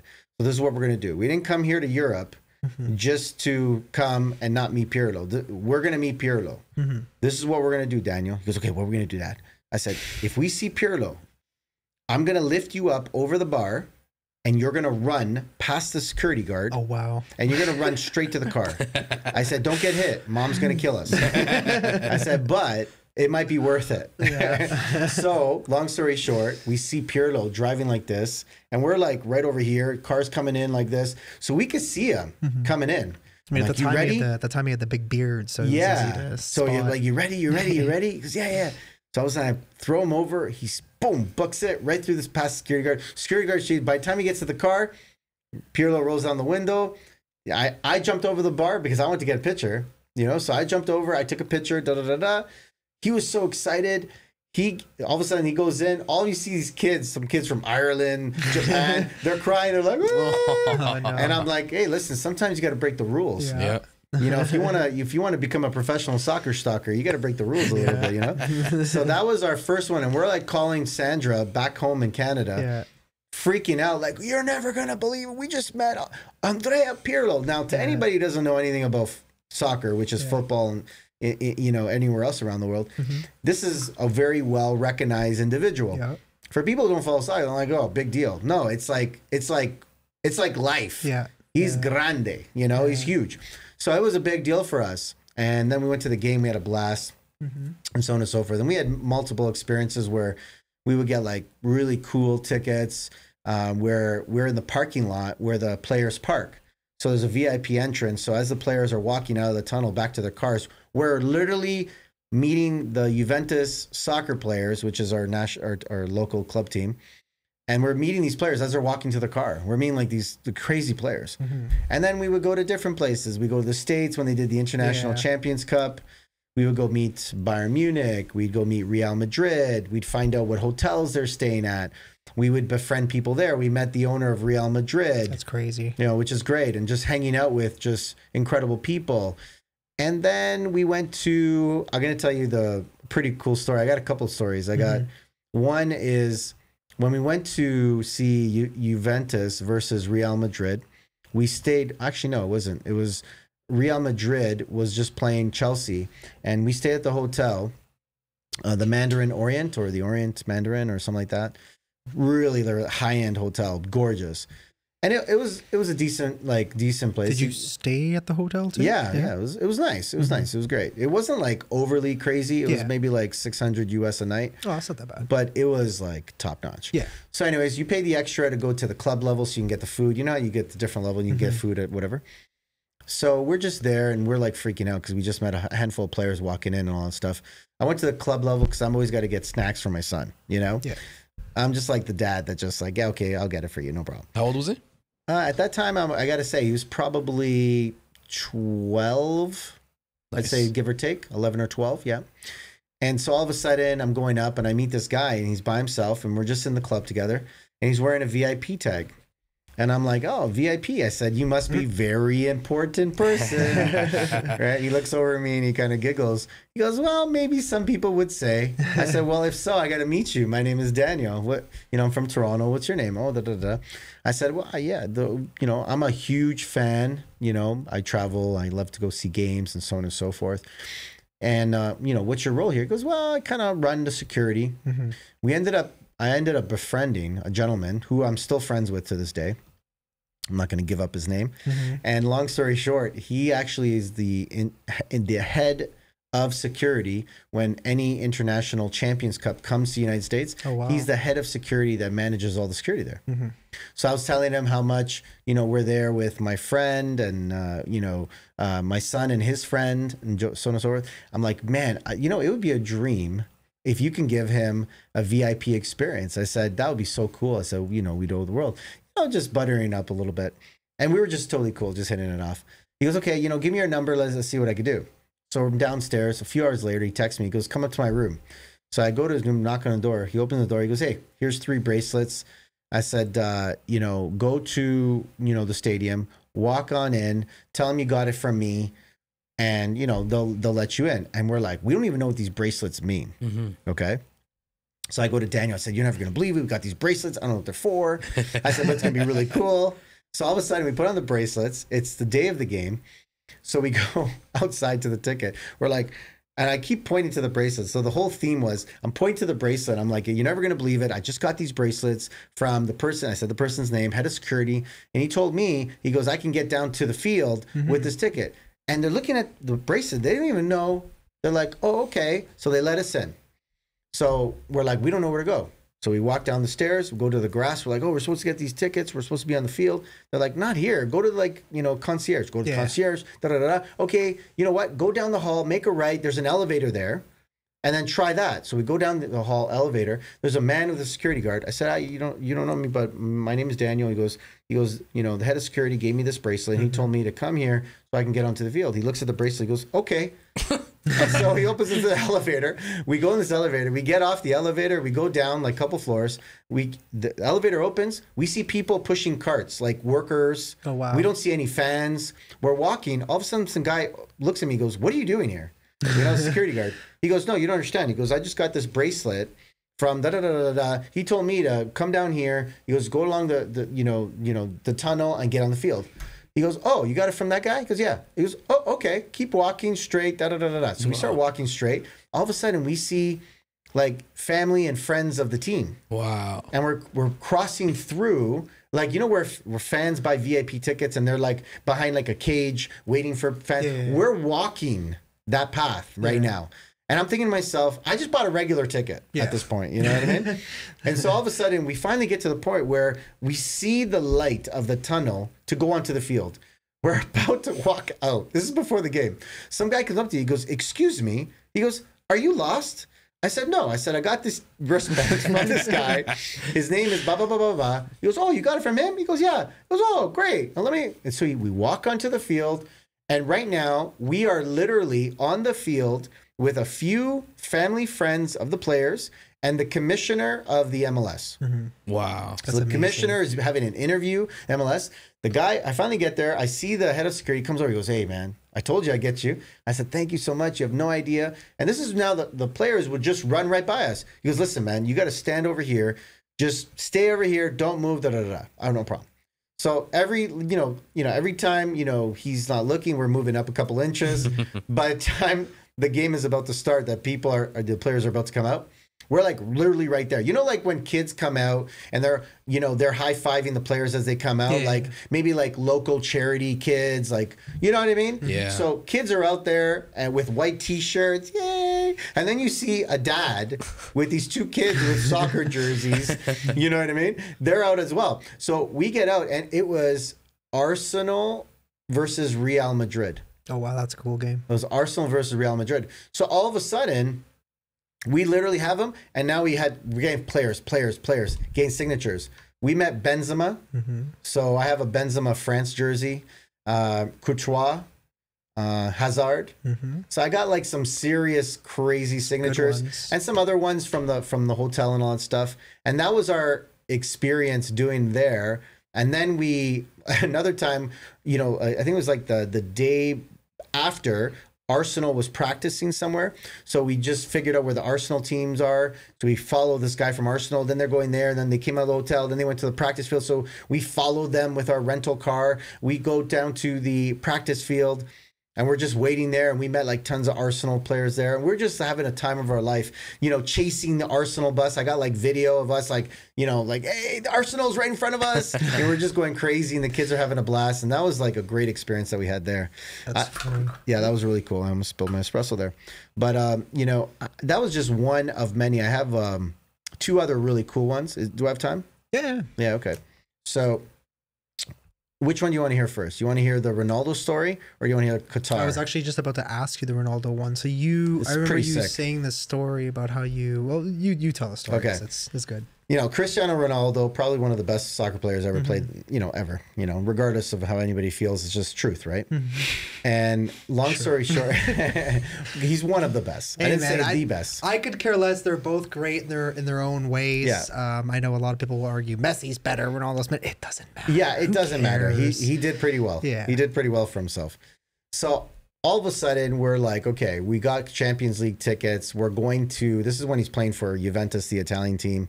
They're playing a Champions League game in Manchester versus, you know, Manchester United at Old Trafford, which is like one of the most historic, you know, places to watch a game, you know, football match. So we're about to go to England. It's me, my son, my brother-in-law Franco, and Sam, one of the guys that works with us, great guy. And so we go to England for 4 days to go watch this game.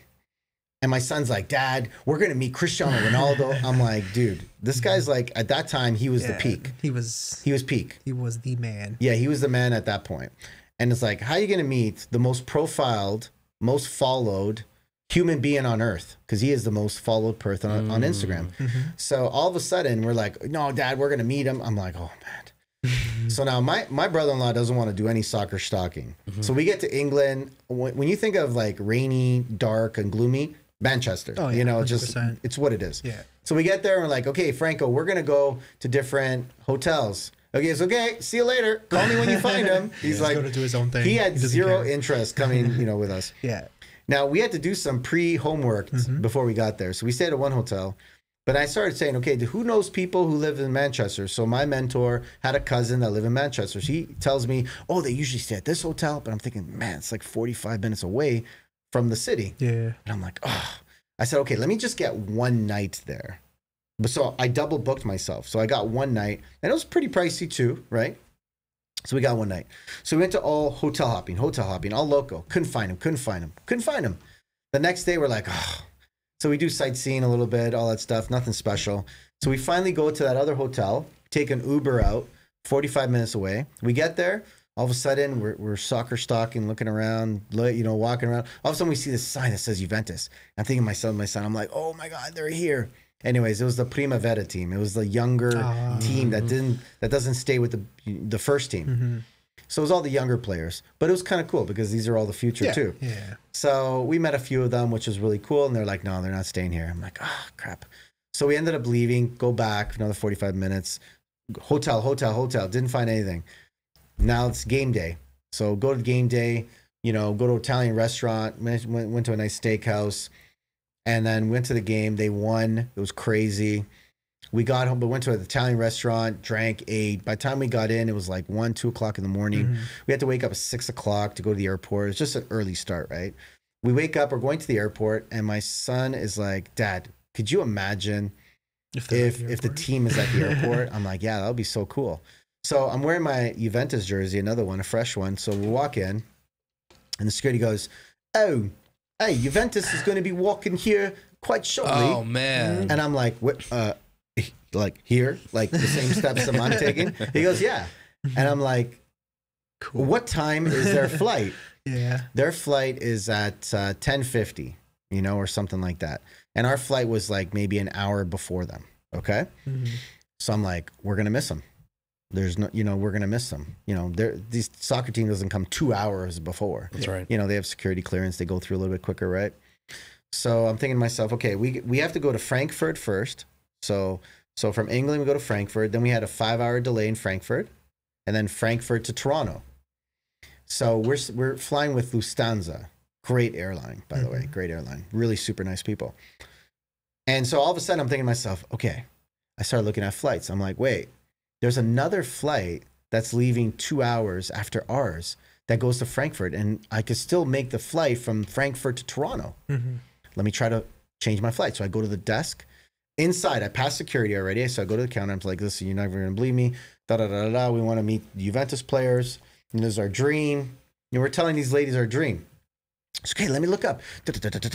She goes, oh, there's only 2 seats. I say, yeah, don't worry about these guys. Just me and my son. So she's like, okay. Oh, you can't do it unless you have only carry-on. We only have carry-on. So it's bonus. 2 seats left, only have carry-on. And she's like, okay, let me check. She goes, okay, let me call Air Canada. She calls Air Canada. Now they're boarding. Okay, they're getting on. Franco's like, good luck. Hopefully you get them. He's like, see ya. So all of a sudden they're on. Oh yeah, we can get you on, but there's going to be a fee. And I said, what's the fee? They said $3,000. Ooh. Per person. Oh no. That's $6,000. Oh, and I looked at my son and I said, Daniel, I said, Sandra's going to kill us. Yeah. Mom's going to kill us. I said, we can't do this. And you know what? He was actually with a sad face. He looks, I know, Dad.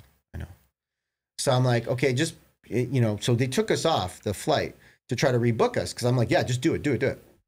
So now they took us off and all of a sudden the guy goes, sorry, we got to go. And they shut the door. That means now we can't get on the flight. And I'm thinking, all I'm thinking about is $6,000. Yeah. Okay. And so it's not the matter of the money. Yeah. It's a matter of the frustration that my wife's going to have. Like, why would you spend $6,000 unnecessarily, right? But if we could meet Ronaldo, it would be all worth it. So all of a sudden, so they're like, we got to get you back on. We got to get you on a flight. You're not even in a flight. You're past security. You're not on a flight. You can't even be here.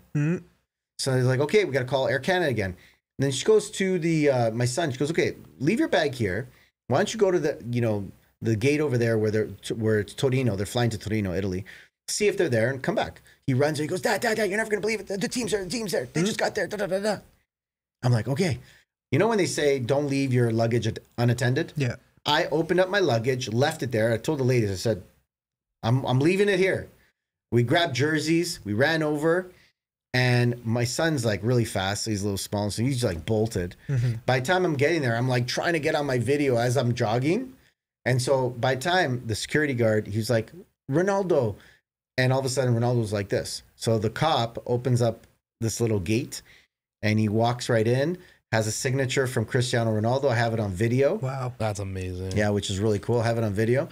Takes a signature, takes a selfie, and, talking to a couple other players, which was like so cool.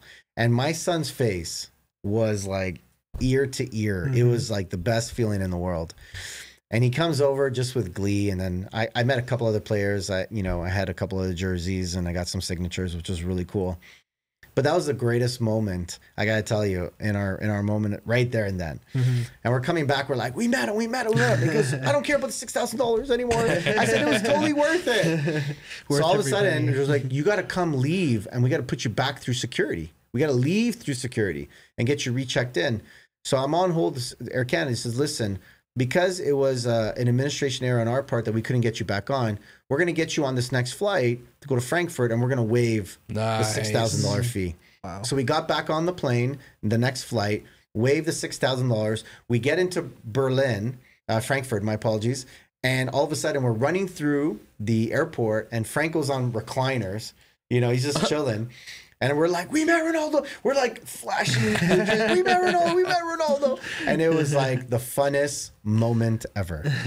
So that was our Ronaldo story. That's a great story. Imagine all the memories that you've given your son just in that. Oof, right? Buddy, you have no idea. That's incredible. I have a really cool one. Like the Qatar one is probably as good, if not better. So you went to Qatar for the World Cup. That's true. Right? What year? When was that? That was 2022. Last year, right? Yeah. Yeah. So what was that like? First of all, to be brutally honest, I thought these people are going to be dragging their knuckles when they walk. What do you mean? Yeah, because I thought it was like Middle East. I didn't know. All you expect is sand, white robes, sand, people like rude. Yeah. I didn't expect that. I mean, I was so oblivious. Yeah. I was so naive, and I was so. Honestly, I was an idiot. Yeah. Walking in there. My expectation was totally blown away. I would actually personally visit that country. I probably wouldn't go for a week, but I would go for a couple of days again. Yeah. That's how beautiful the people were. I fell in love with the culture. I fell in love with the people. I fell in love how they treated people. Yeah. They're the most respectful people I've ever met. Well, I should go because as of recently, I found out that I'm 19.9% Middle Eastern. I don't know if I'm from Qatar. I did a DNA test for promo a little while ago. Apparently, I'm 19% Mediterranean. Oh, I'm also Greek. That's hilarious. 51% Italian. Yeah, you definitely belong there in Qatar. Absolutely. Yeah, absolutely. I don't know. So this was a dream trip. Obviously, they had it in the winter, right? Yeah. Because it was just too hot to do in the summer. But they built the World Cup literally just for this event. And they have these stadiums, like they have a stadium, I forget the name of it, but I think it's like 692 or 794 or something like that. But it's a stadium where it's all based on shipping crates. Oh, I heard that. Yeah. And so what they do is they will take these shipping crates and they will literally package them up. They'll put the whole stadium in these shipping crates and they literally will ship these crates to another country. And here you go. We'll Lego it back together for you. That's wild. So it's a portable stadium. Like, think about the ingenuity. Think about the advancement. Think about like the thought process behind that. Yeah. They are way ahead of us. Their subway system was to die for. Mm-hmm. Quick, easy, simple, fast, safe. You know what I mean? Just beautiful. Their transportation, even like Uber, the trusting system of the culture. Mm-hmm. Like, I lost my iPad in the airport. When I got back, It was there. it was there. Yeah. One of the guys that we went with, we had a guy from out west, BC, Brad Gerard. Mm-hmm. We had somebody from New York. We had somebody from California meet up with us. You know, our friend from out west, he forgot his cell phone at the game. Wow. Did you know that somebody returned it? Wow. Amazing. And so the guy in the Uber was telling us that their culture, as a lot of them, say that stealing is just like non-existent. Like, that's just not what you do. The word in that part of the world is haram. It's the Haram, opposite yes. of halal. So Yeah. I wonder though, and this is just generally asking, Mm-hmm. is that because it's like part of, I mean, I understand that it's part of the culture. Like you said, it's considered haram. Mm-hmm. But is it also, because I know their politics kind of works a little bit different over there. So is it also out of maybe fear of the government that they're a little afraid to do things, So- like especially to a tourist? So a lot of the people that are Uber drivers are foreigners. Yeah. Right? Because the population of Qatar is 300,000 people.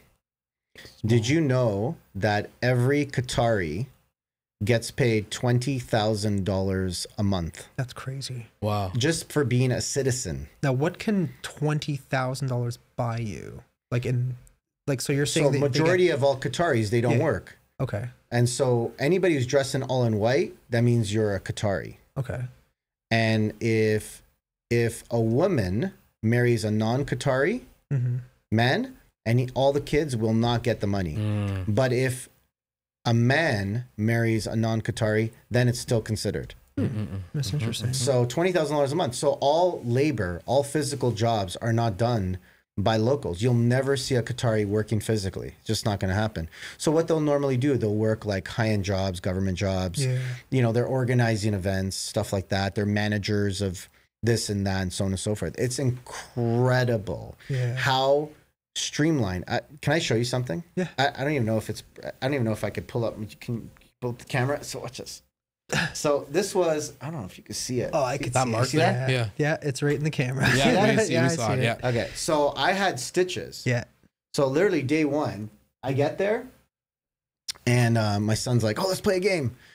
All my son's, at this point, he's, 16? He just turned 16. He's like, let's play a game. So let's jump from here to there, Dad. So from, cement stair, jump up. So we did it. Then he goes one down, jump higher, one down, jump higher. And I just keep copying. We're finally getting to the bottom. I jumped and I hit the curb and my toe slipped and my shin hit the cement. Ooh. And boom, lifted up my skin. And it was day one, we just got there. Wow. So we go straight to the to the hospital.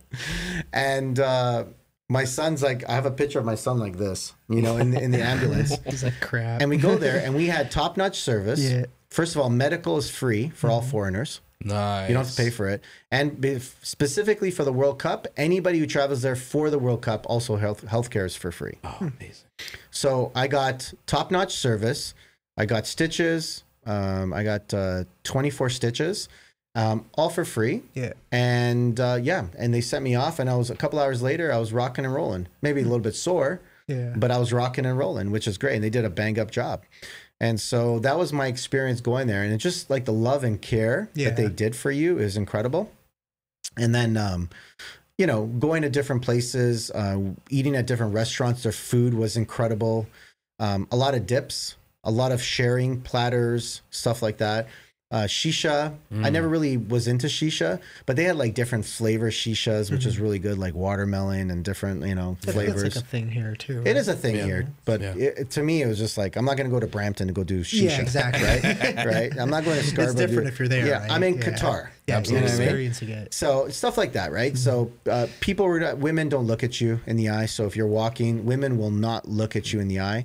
And so me and my friends were all just like, I said, Daniel, try to get a girl to look at you. Like he could not do it. None of us could do it. We just turning into a game. We were unsuccessful, right? But one of the things is like they warned us is that you got to be respectful. Yeah, of course. No swearing, no littering. They're pretty respectful like that, which is great. Police were really all out there, extremely nice, trying to help everybody. Now, the thing about the World Cup is that this is the only World Cup ever in the history where you had all the games literally happening in almost like one little city. And they had stadiums that were close enough that you could Uber from place to place. It was crazy. So how many stadiums did they have? That's a good question. I don't know Probably if you could like- figure that out. Maybe like 8 to 10 or something like that. Yeah, look up how many stadiums they had in the Qatar World Cup. Yeah. So if you're saying it's like one city, like let's say they had 10 stadiums were all literally in one region kind of area. They had 8 stadiums across 5 different Qatari cities. There you go. Yeah. And they're all close. You could Uber it from each one. This is the only World Cup in the history that you can go from game to game in one area. And did you know that they literally closed, like you had to have access so locals could not come into these certain areas. It wasn't just like the stadium. I'm talking about closer to the stadium, they would lock it down. Yeah. So that literally Crazy only people security. that were going there, they had crazy security. Wow. It was unbelievable. And going to the game was a fun experience. We obviously bought really sick tickets. We flew first class there, which was great. And our VIP tickets, everyone's like, you're never going to drink beer. You're not going to find alcohol. Trust me, we had it. And our VIP tickets, everybody was drinking. In the stadium? No. So you can't drink in the stadium. You have to drink in the VIP area. And so you couldn't bring the drink out. Yeah. So you had to leave it there. Got it. So, which is kind of cool, but you have to pay for that, right? In the stadium, anybody else could not buy alcohol. Right. Yeah. Okay. But if you had a VIP ticket, you could. So we're out there having a great time. All air conditioned. The seats were great. And we were sitting like in super awesome areas because I happened to hook up with the FIFA rep of all of Canada who happened to be in Toronto. So when I went onto the website, I was looking through how to get tickets. Then I saw this guy, FIFA rep. So I called him up and he's like, yeah, I'm in Toronto. I'm from Brazil, but I'm living here in Toronto just to sell tickets for the FIFA for Canada. I said, I got to meet up with you. I don't know if this is real. So I met up with him. I ended up becoming friends with him. We got tickets through him, which is great. And he got us really good tickets. And we're literally sitting right in front, actually, of the boxes. So a lot of the famous soccer players that are supporting certain teams and countries would come and be sitting there. So we met like Ozil, which is a great soccer player, and different other players were around there. I'm going to talk about the legend story in a bit. But we even saw the Sheikh, the king of Qatar, and he doesn't come out a lot. Locals that were there were taking pictures, freaking out because he doesn't make a lot of public appearances. That's so wild. he was there, and I'm with one of the guy, and he's like, hey, who's my daddy? Because we had like a video. It was really cool. Like that guy is like, he makes Elon Musk look poor. Like it was just ridiculous. So I had a great experience, start to finish. Food, culture, people, games, VIP experience. Just everything was great. From entertainment, music, everything was great.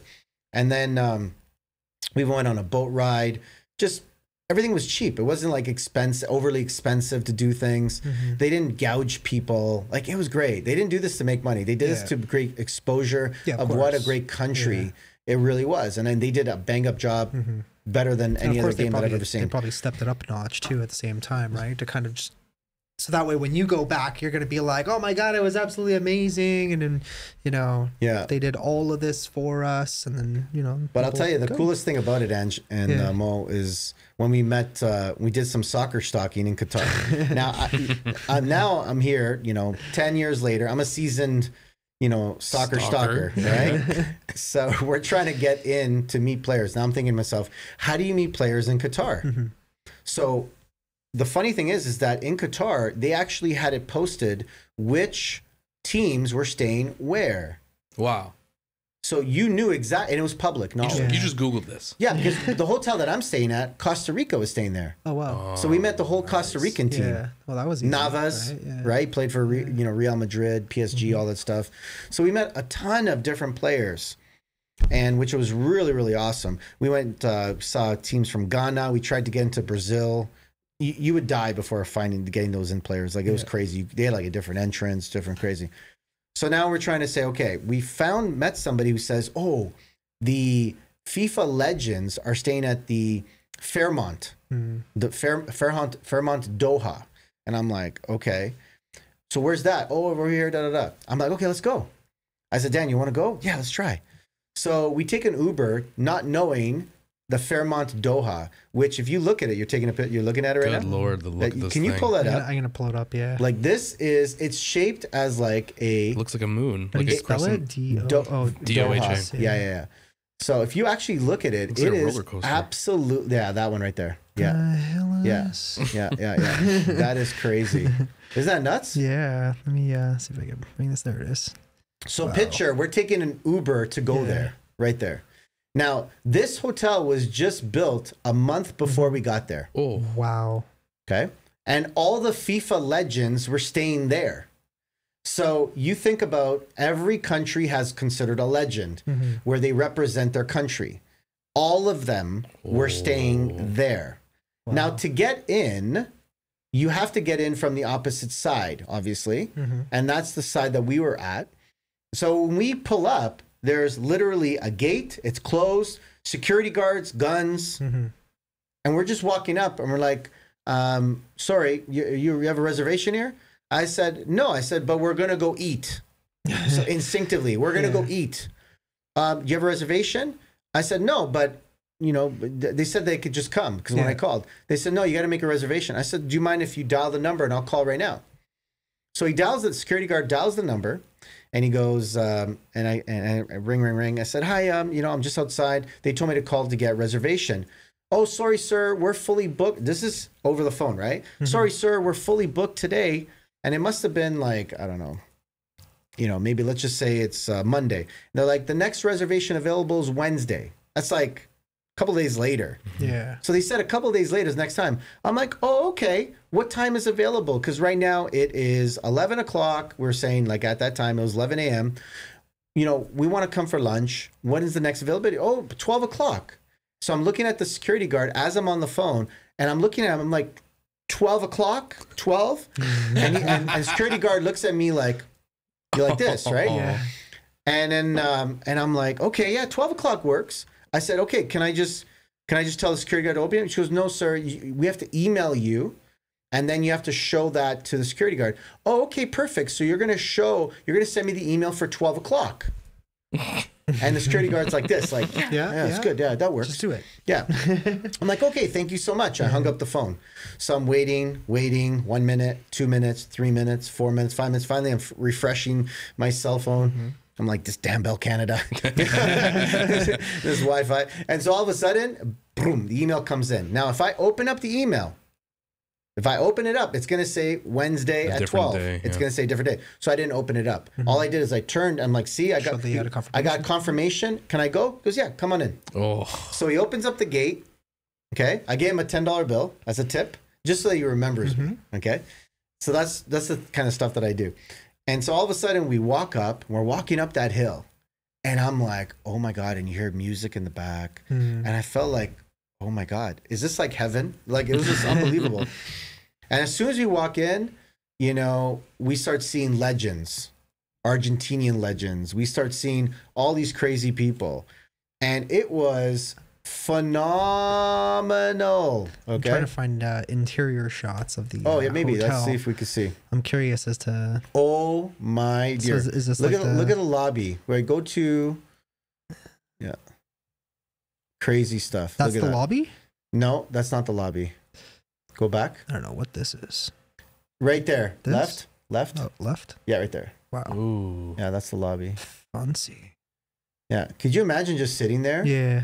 And people are just walking by. It was pandemonium because they were just about to have a FIFA Legends soccer game. And we're meeting people like Cafu. Ronaldo, number 9, was there, but we didn't see him. Yeah. We met Zanetti. The real Ronaldo, right? The real Ronaldo, yeah. We met Roberto Carlos. Oh, that's cool. You know, like a ton of different legends. Schneider, Mateus, you know, just crazy legends.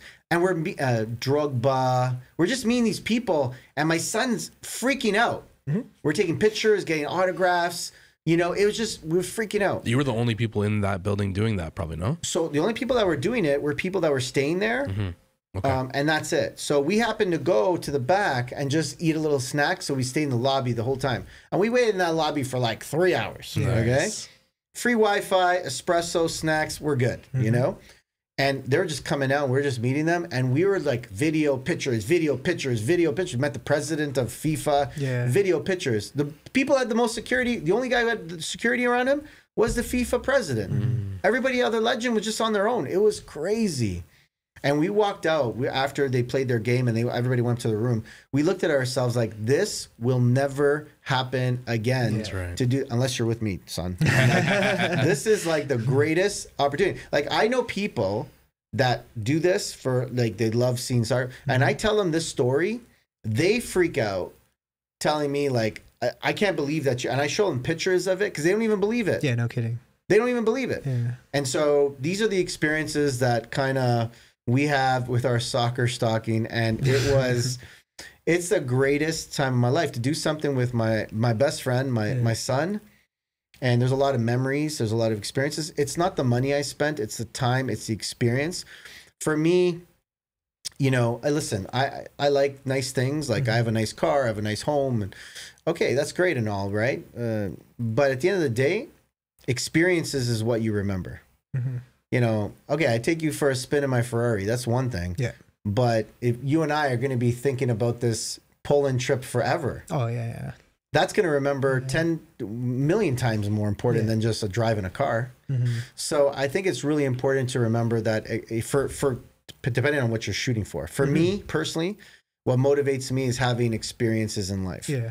And I'm not a big fan on anything else but living life to the fullest. Therefore, I have a tattoo of that, you know, and I believe that that's what life is all about, is living it and pushing to the limit. And I believe that my purpose and my mission was to build a business, to grind, be successful so I can have the resources, so I can have these crazy things. And now people know me as the soccer stalker with my son, and we just meet crazy players. And guess what? We meet people that feed the dream to us. They're like, oh, I know about this. That's going on this time. Maybe you can meet them. So I have people that are doing that. I had a person that sent me the TFC championship ring because they knew somebody who worked at the MLSE, saying, oh, I'm going to get you the ring because I know how much soccer means to you. Wow. So when you love a dream so much, it's amazing how people will find fulfillment and joy to feed that dream. And that to me is really when you're living on purpose, is when you are finding, you're like in the matrix of life. I'm in the matrix of life right now. I'm like just on this path and good shit is happening to me all the time. And I expect good things because, you know, I expect things. I don't think of things. I expect it to happen. And that's the sort of life that we're living right now. And we're having a great time. And thank God, you know, the kids are healthy, knock on wood. That's all we care about. Because you can have all the money in the world, but if you don't have health, you know, that really sucks. And so having the time and freedom to build a business where you can be there for your family and your friends and do that kind of stuff and have experiences while you physically can. And because there's going to be one day when you're older, when I meet people that are like 80, 90 years old, you know what I asked them? I asked them, if you could be 20 years old again, what would you do? What do you think some of the answers are? Oh, who knows, man? I think the number one is spend more time with my family. Oh, yeah, for sure. I got that. Sure. That was the number one answer. I would have spent more time with people that I loved. I would have told people who I loved. I would have told them I loved you more often. Like this moment that we're having right now, this is the moment that will never happen ever again. This is a special moment, and this is going to be carved in my heart and my soul and my mind. And I'm going to take every piece of this, and this means the world to me. So that kind of living in the moment and expressing your emotion, I think is like, that's a godly spirit. And a lot of people tend to forget that. And not just that, but also like things like I would have pursued my passion. I would have taken more chances. I would have tried to achieve more things in my life. I would have tried to do better things. You know, I didn't meet one person that ever said, I'm so grateful I worked at the union for 40 years. Yeah. I've never met That's one right. person that ever said that, you know, and I think that living on purpose. So I always say I'd rather live a life of purpose and passion versus leisure and pleasure. Yeah. Absolutely. That's 100% agree with that. You gave us a lot of just sitting here across from you. And I mean, I remember it from 10 years ago when we were working together as well, but I'm feeding off of your passion and your love in your life. And I can feel it. And I know you can too. A lot of highs we're talking about. The life that you've led, the experiences you've given your family and your son. Now, I remember an older story, if you're able to get into it, where you had a run, maybe that's not the right way to say it, but you had meningitis when you were very young. Got it twice. Twice. Are you able to tell us the story? Yeah. So I had meningococcal meningitis. And that's like so basically it's like a complement deficiency of your immune system. So you have a low white blood cell count. Believe it or not, they don't even know what to give to me. So I'm on a lifetime prescription of amoxicillin 250 cap twice a day forever. So, wow. And when did you get the first time? So I got the first time around 19 years old. Okay. And it started with I was working at a pillow factory with one of my buddies from the neighborhood. We're just like, let's get a job together, you know? And I had a fever. And I remember I had to go home, you know? So I go home and telling my dad, I was like, you know, I'm feeling sick. My mom came to see me because we went to the hospital first, and my mom came to pick me up, brings me home. And my dad's a hairdresser. My dad's very spiritual. So he's got like 2 ladies waiting, doing someone's hair. He goes, you know what? Something's wrong. I just got to go home. So he leaves, and then all of a sudden I'm in the washroom. Now I'm literally at home. I have to get up. I have to go to the washroom. So I'm like dragging myself slowly to the washroom. When you go to the washroom, what do? You lock the door normally? Yeah. Normally, Okay. yeah. I always lock the door. Yeah, me too. I did not lock the door. So I went to the washroom. I did not lock the door. I was too lazy. I was too tired. So I just went to the washroom, sitting down, just like, I couldn't even stand up to pee. I had to sit down to pee. And all of a sudden, I passed out. And I went, Phoom. So my mom, at this point, my dad's en route. My mom opens up the door, screams, ah! My dad, 5 seconds later, opens up the door. He happens to come home. He hears it, runs up, comes up to me, grabs me, throws me in a car, does not call 911, throws me in a car, drives me to Sunnybrook Hospital straight from Keelan 401 area, and just drives straight, brings me to Emerge, and, you know, they're like, listen, if you waited another 2 hours, this kid would have been dead. You know, and they brought me back to life. I was sort of not breathing at that point. And which was great. So I stayed in the hospital for 2 weeks. Then a year later, they didn't put me on any medication. A year later, again, I was working somewhere. I got a fever, and I told my buddy, I said, I feel like it's coming on again. Yeah. Wow. And my buddy's like, he tells the manager, my buddy, he's sick. He's got to go to the hospital. No, he's good. You know, we're not going to go to Sunnybrook. We'll just go to another place. So they bring us to like the hospital on Major Mac, and it wasn't a specialist hospital. And they're like, oh, we're going to just do a spinal tap. So they did a spinal tap. My mom comes pick me up, you know, and brings me home. And then all of a sudden, same situation. I'm home. I'm not feeling good. Go back to the hospital, you know, the right hospital. They bring me to Sunnybrook. By the time I'm getting there, I'm like passing out. I stop breathing. I'm in the hospital, you know, like clear. Yeah. Defibrillators. The defibrillators. Yeah. They had to bring me back to life with a defibrillator. And my whole family's there. 24 hours later, the doctors come to my parents are like, well, we don't know his status. We don't know if he's going to make it tonight. So maybe you want to, you know, do what you want to do. Like, what would you do in this case? So they, being Catholic, they called the priest. So the priest from our church comes to the hospital to read me my last rites. So could you picture parents witnessing a priest saying your last rites to their kid with confidence that the doctors are not hopeful that your son will make it. Like, could you imagine the feeling?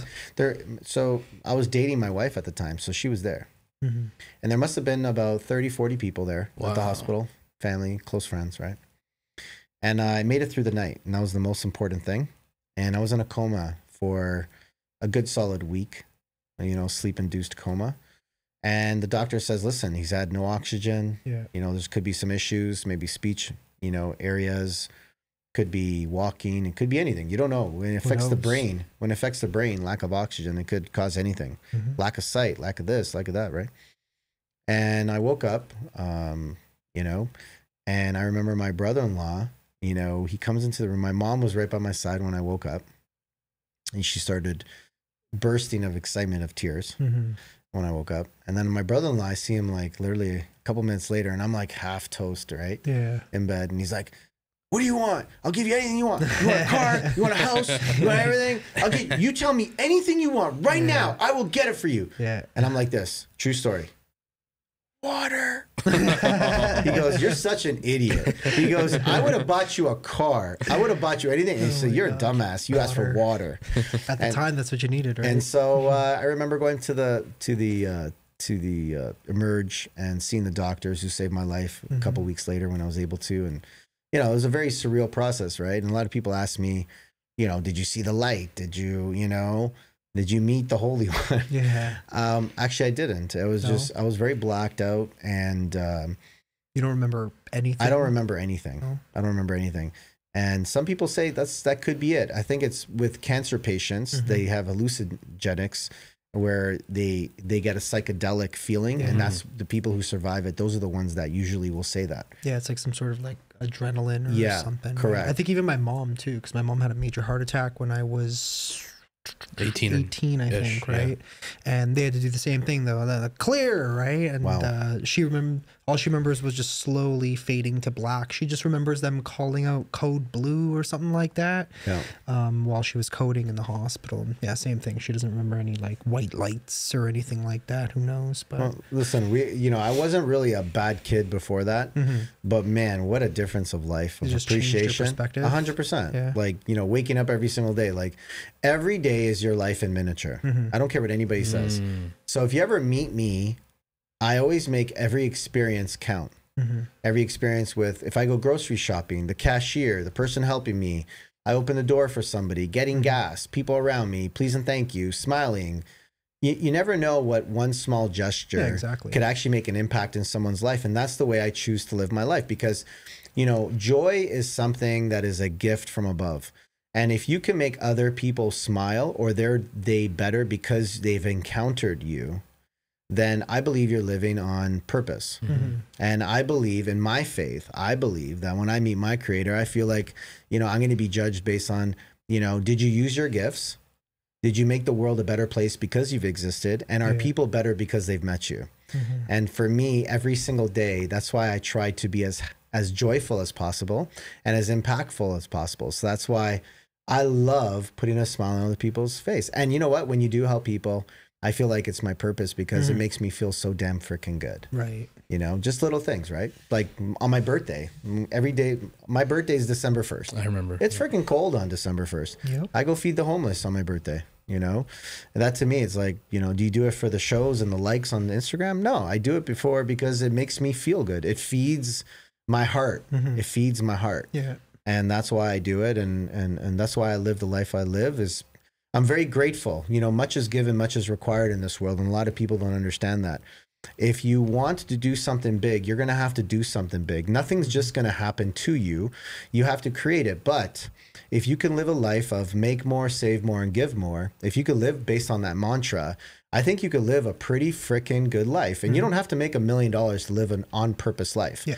It has nothing to do with how much money you make. It's what you do with the dollar that comes in and the impact that you make. Is it using your gifts?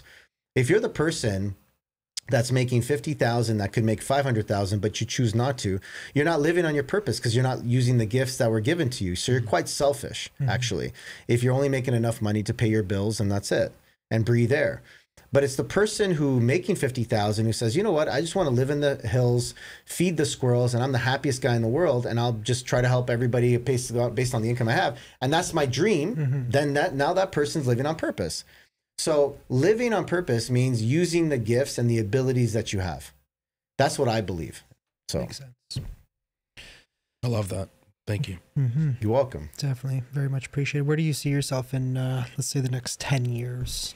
Do you think you're going to be doing exactly what you're doing today? Or I see myself with more hair. more hair? Yeah. More hair. Yeah, of course. I got to get a little bit on top, I think. You know, I'll donate some. I got plenty to share. You got a lot of hair, man. Yeah. You got a lot of hair. How's your hair? You got a lot of hair? Yeah, it's good. Yeah, it's Yeah. turning Right? gray now. Yeah, it's fantastic. Well, in 10 years, I really do see myself like, the question I always ask myself as we, build a business and make more money is, when is enough is enough? Yeah. If you have one car, you need two cars. You have two cars, you need four cars. If you need four cars, you need six. When is enough is enough? And so, you have a big house, you need a bigger house. And you have that house, you need a bigger house. For what? Yeah. So for me, I'm not chasing materialism. My next 10 years is living on purpose, meaning how many people am I helping to become successful is an indication of me using my gifts. If I climb a mountain and 30 people are climbing the mountain with me, if I get to the top in 10 years from now and I'm the only one, I am a horrible human being. Yeah. So for me, it's not about how much money I can make in the next 10 years. It's how impactful I can make other people's lives in the next 10 years. So my indication of success is no longer about the cars I drive and the houses I purchase and all that stuff. It's more so, if I were not to be here in 10 years from now, would people on my eulogy say, Daniel helped me because of this, and that? And if I made other people's lives much more easier, if I inspired people have a better lifestyle because I gave them the opportunity, or I mentored them, or I encouraged them, or people feel better mentally because they came to my leadership seminars or something like that. That to me is living on purpose. Are there things that you want to do? Of course. Like, have I ever been to an African safari? No. But that's going to be a part of it. Now, it's not the African safari that I want to go to. It's me going to a village in Africa and building a soccer little facility where I'm going to bring soccer balls and I'm going to feed the village. And that's what I want to do. Like, that kind of stuff to me is worth more than somebody giving me $1 million. I got to be honest with you. Amazing. So to me, I get emotional when I think about it because, my mom died 2 years ago, and my mom was like my hero. She was the most sweetest, most kindest person ever in my life. And I think maybe where I found the love and the heart was from my mom. So my mom got Alzheimer's like a long time ago, and she battled it, and it's a nasty disease. Like, I don't have enemies, but I wouldn't even want my enemy to have Alzheimer's. That's how bad it is. It's a horrible disease, man. And a lot of people live with that. You know what I'm saying? And I remember my mom going through that, and I've been there all day, every day, and seeing her pain. But I think that for me, life was being there in the moment that I was able to be there. Whereas I think if I didn't push myself earlier on in my years, I don't know if I would be in the financial position that I could just take time off and do whatever I want to do and be wherever I want to be. And when people needed me, I could be there. There's a lot of people that are strapped where they can't just take off a week off work or 2 weeks off work. And if they do, their job may be suspended, possibly. I don't know, some shit like that, right? So for me to be there, I think it was great. And the feeling that I have right now about my mom and thinking about how my heart is sad, thinking about my mom, I never want that feeling to go away. I want to still feel the love that I have for my mom. That to me means that's how much she means for me. And she taught me how to be a good human being. She taught me how to love other people. And you don't know what people are going through. Sometimes people show a facade on the outside, but internally they're really struggling. And I think it's really important to reach out to people, check in on them, but don't just give the same old, hey, how you doing? How you really doing? Hey, I'm calling you just to see how you are doing. I haven't talked to you in a while. I'm concerned. You know, I love you. I'm there for you. Like, I think that that human connection, that human touch is really what we're missing in this world more today than ever before. And I think that as human beings, if we can indoctrinate more love in the world, we would actually have little to no racism, little to no of many different problems that we have out there. Because, you know, we're all different races, cultures, religions, but why do we get along? Because we all love each other. Love is the one thing that carries, you know, the most weight in this world. And my mom I was very fortunate to be grown up from the best mom ever.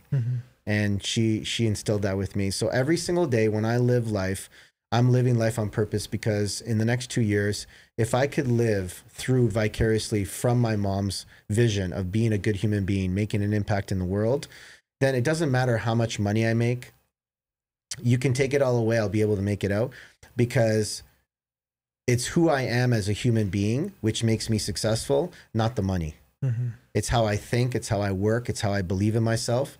Money is not a byproduct of your success. It's who you are makes you successful. And for me, living on purpose is the most important thing in making a difference in other people's lives. So, you know, all the toys and the trinkets are good, but let's just be honest. You know, what did Denzel Washington say? You're never going to see you're going to see a U-Haul being pulled by a hearse. You know, they're not carrying your shit with you when you die. That's right. So at the end of the day, when you're dead, other people are going to be driving my car, living in my home, doing all that stuff. So I want to make a difference in other people's lives. I really, really do want to make a difference in people's lives. So that's my next year, 10 years is, you know, it's not about doubling my income. It's doubling the success of the people of my organization, you know. That's great. Makes sense. I thank God for your mom. I feel blessed. I feel like I've learned so much just in this little hour, but I've been touched by you in your life already. Thank you, brother. Thank you, man. So, yeah, a lot of amazing stories, amazing human being who's been everywhere, done so many things, and made such a positive impact on so many people's lives. So thank you for coming out tonight and being on the show. Man. It's been a blast. Just kind of reminiscing old times, you know, telling us the stories of the last few years that you've been on with your son and going to Qatar and all these crazy ass places. Yeah, I think that's where we're going to end it off for tonight. Thanks to everybody here. Again, Daniel, thanks for coming out. Our co-host, Mo. And smash the like button. Subscribe if you're new. Turn those post notifications on. And we will see you guys in the next episode. Thank you. Bye.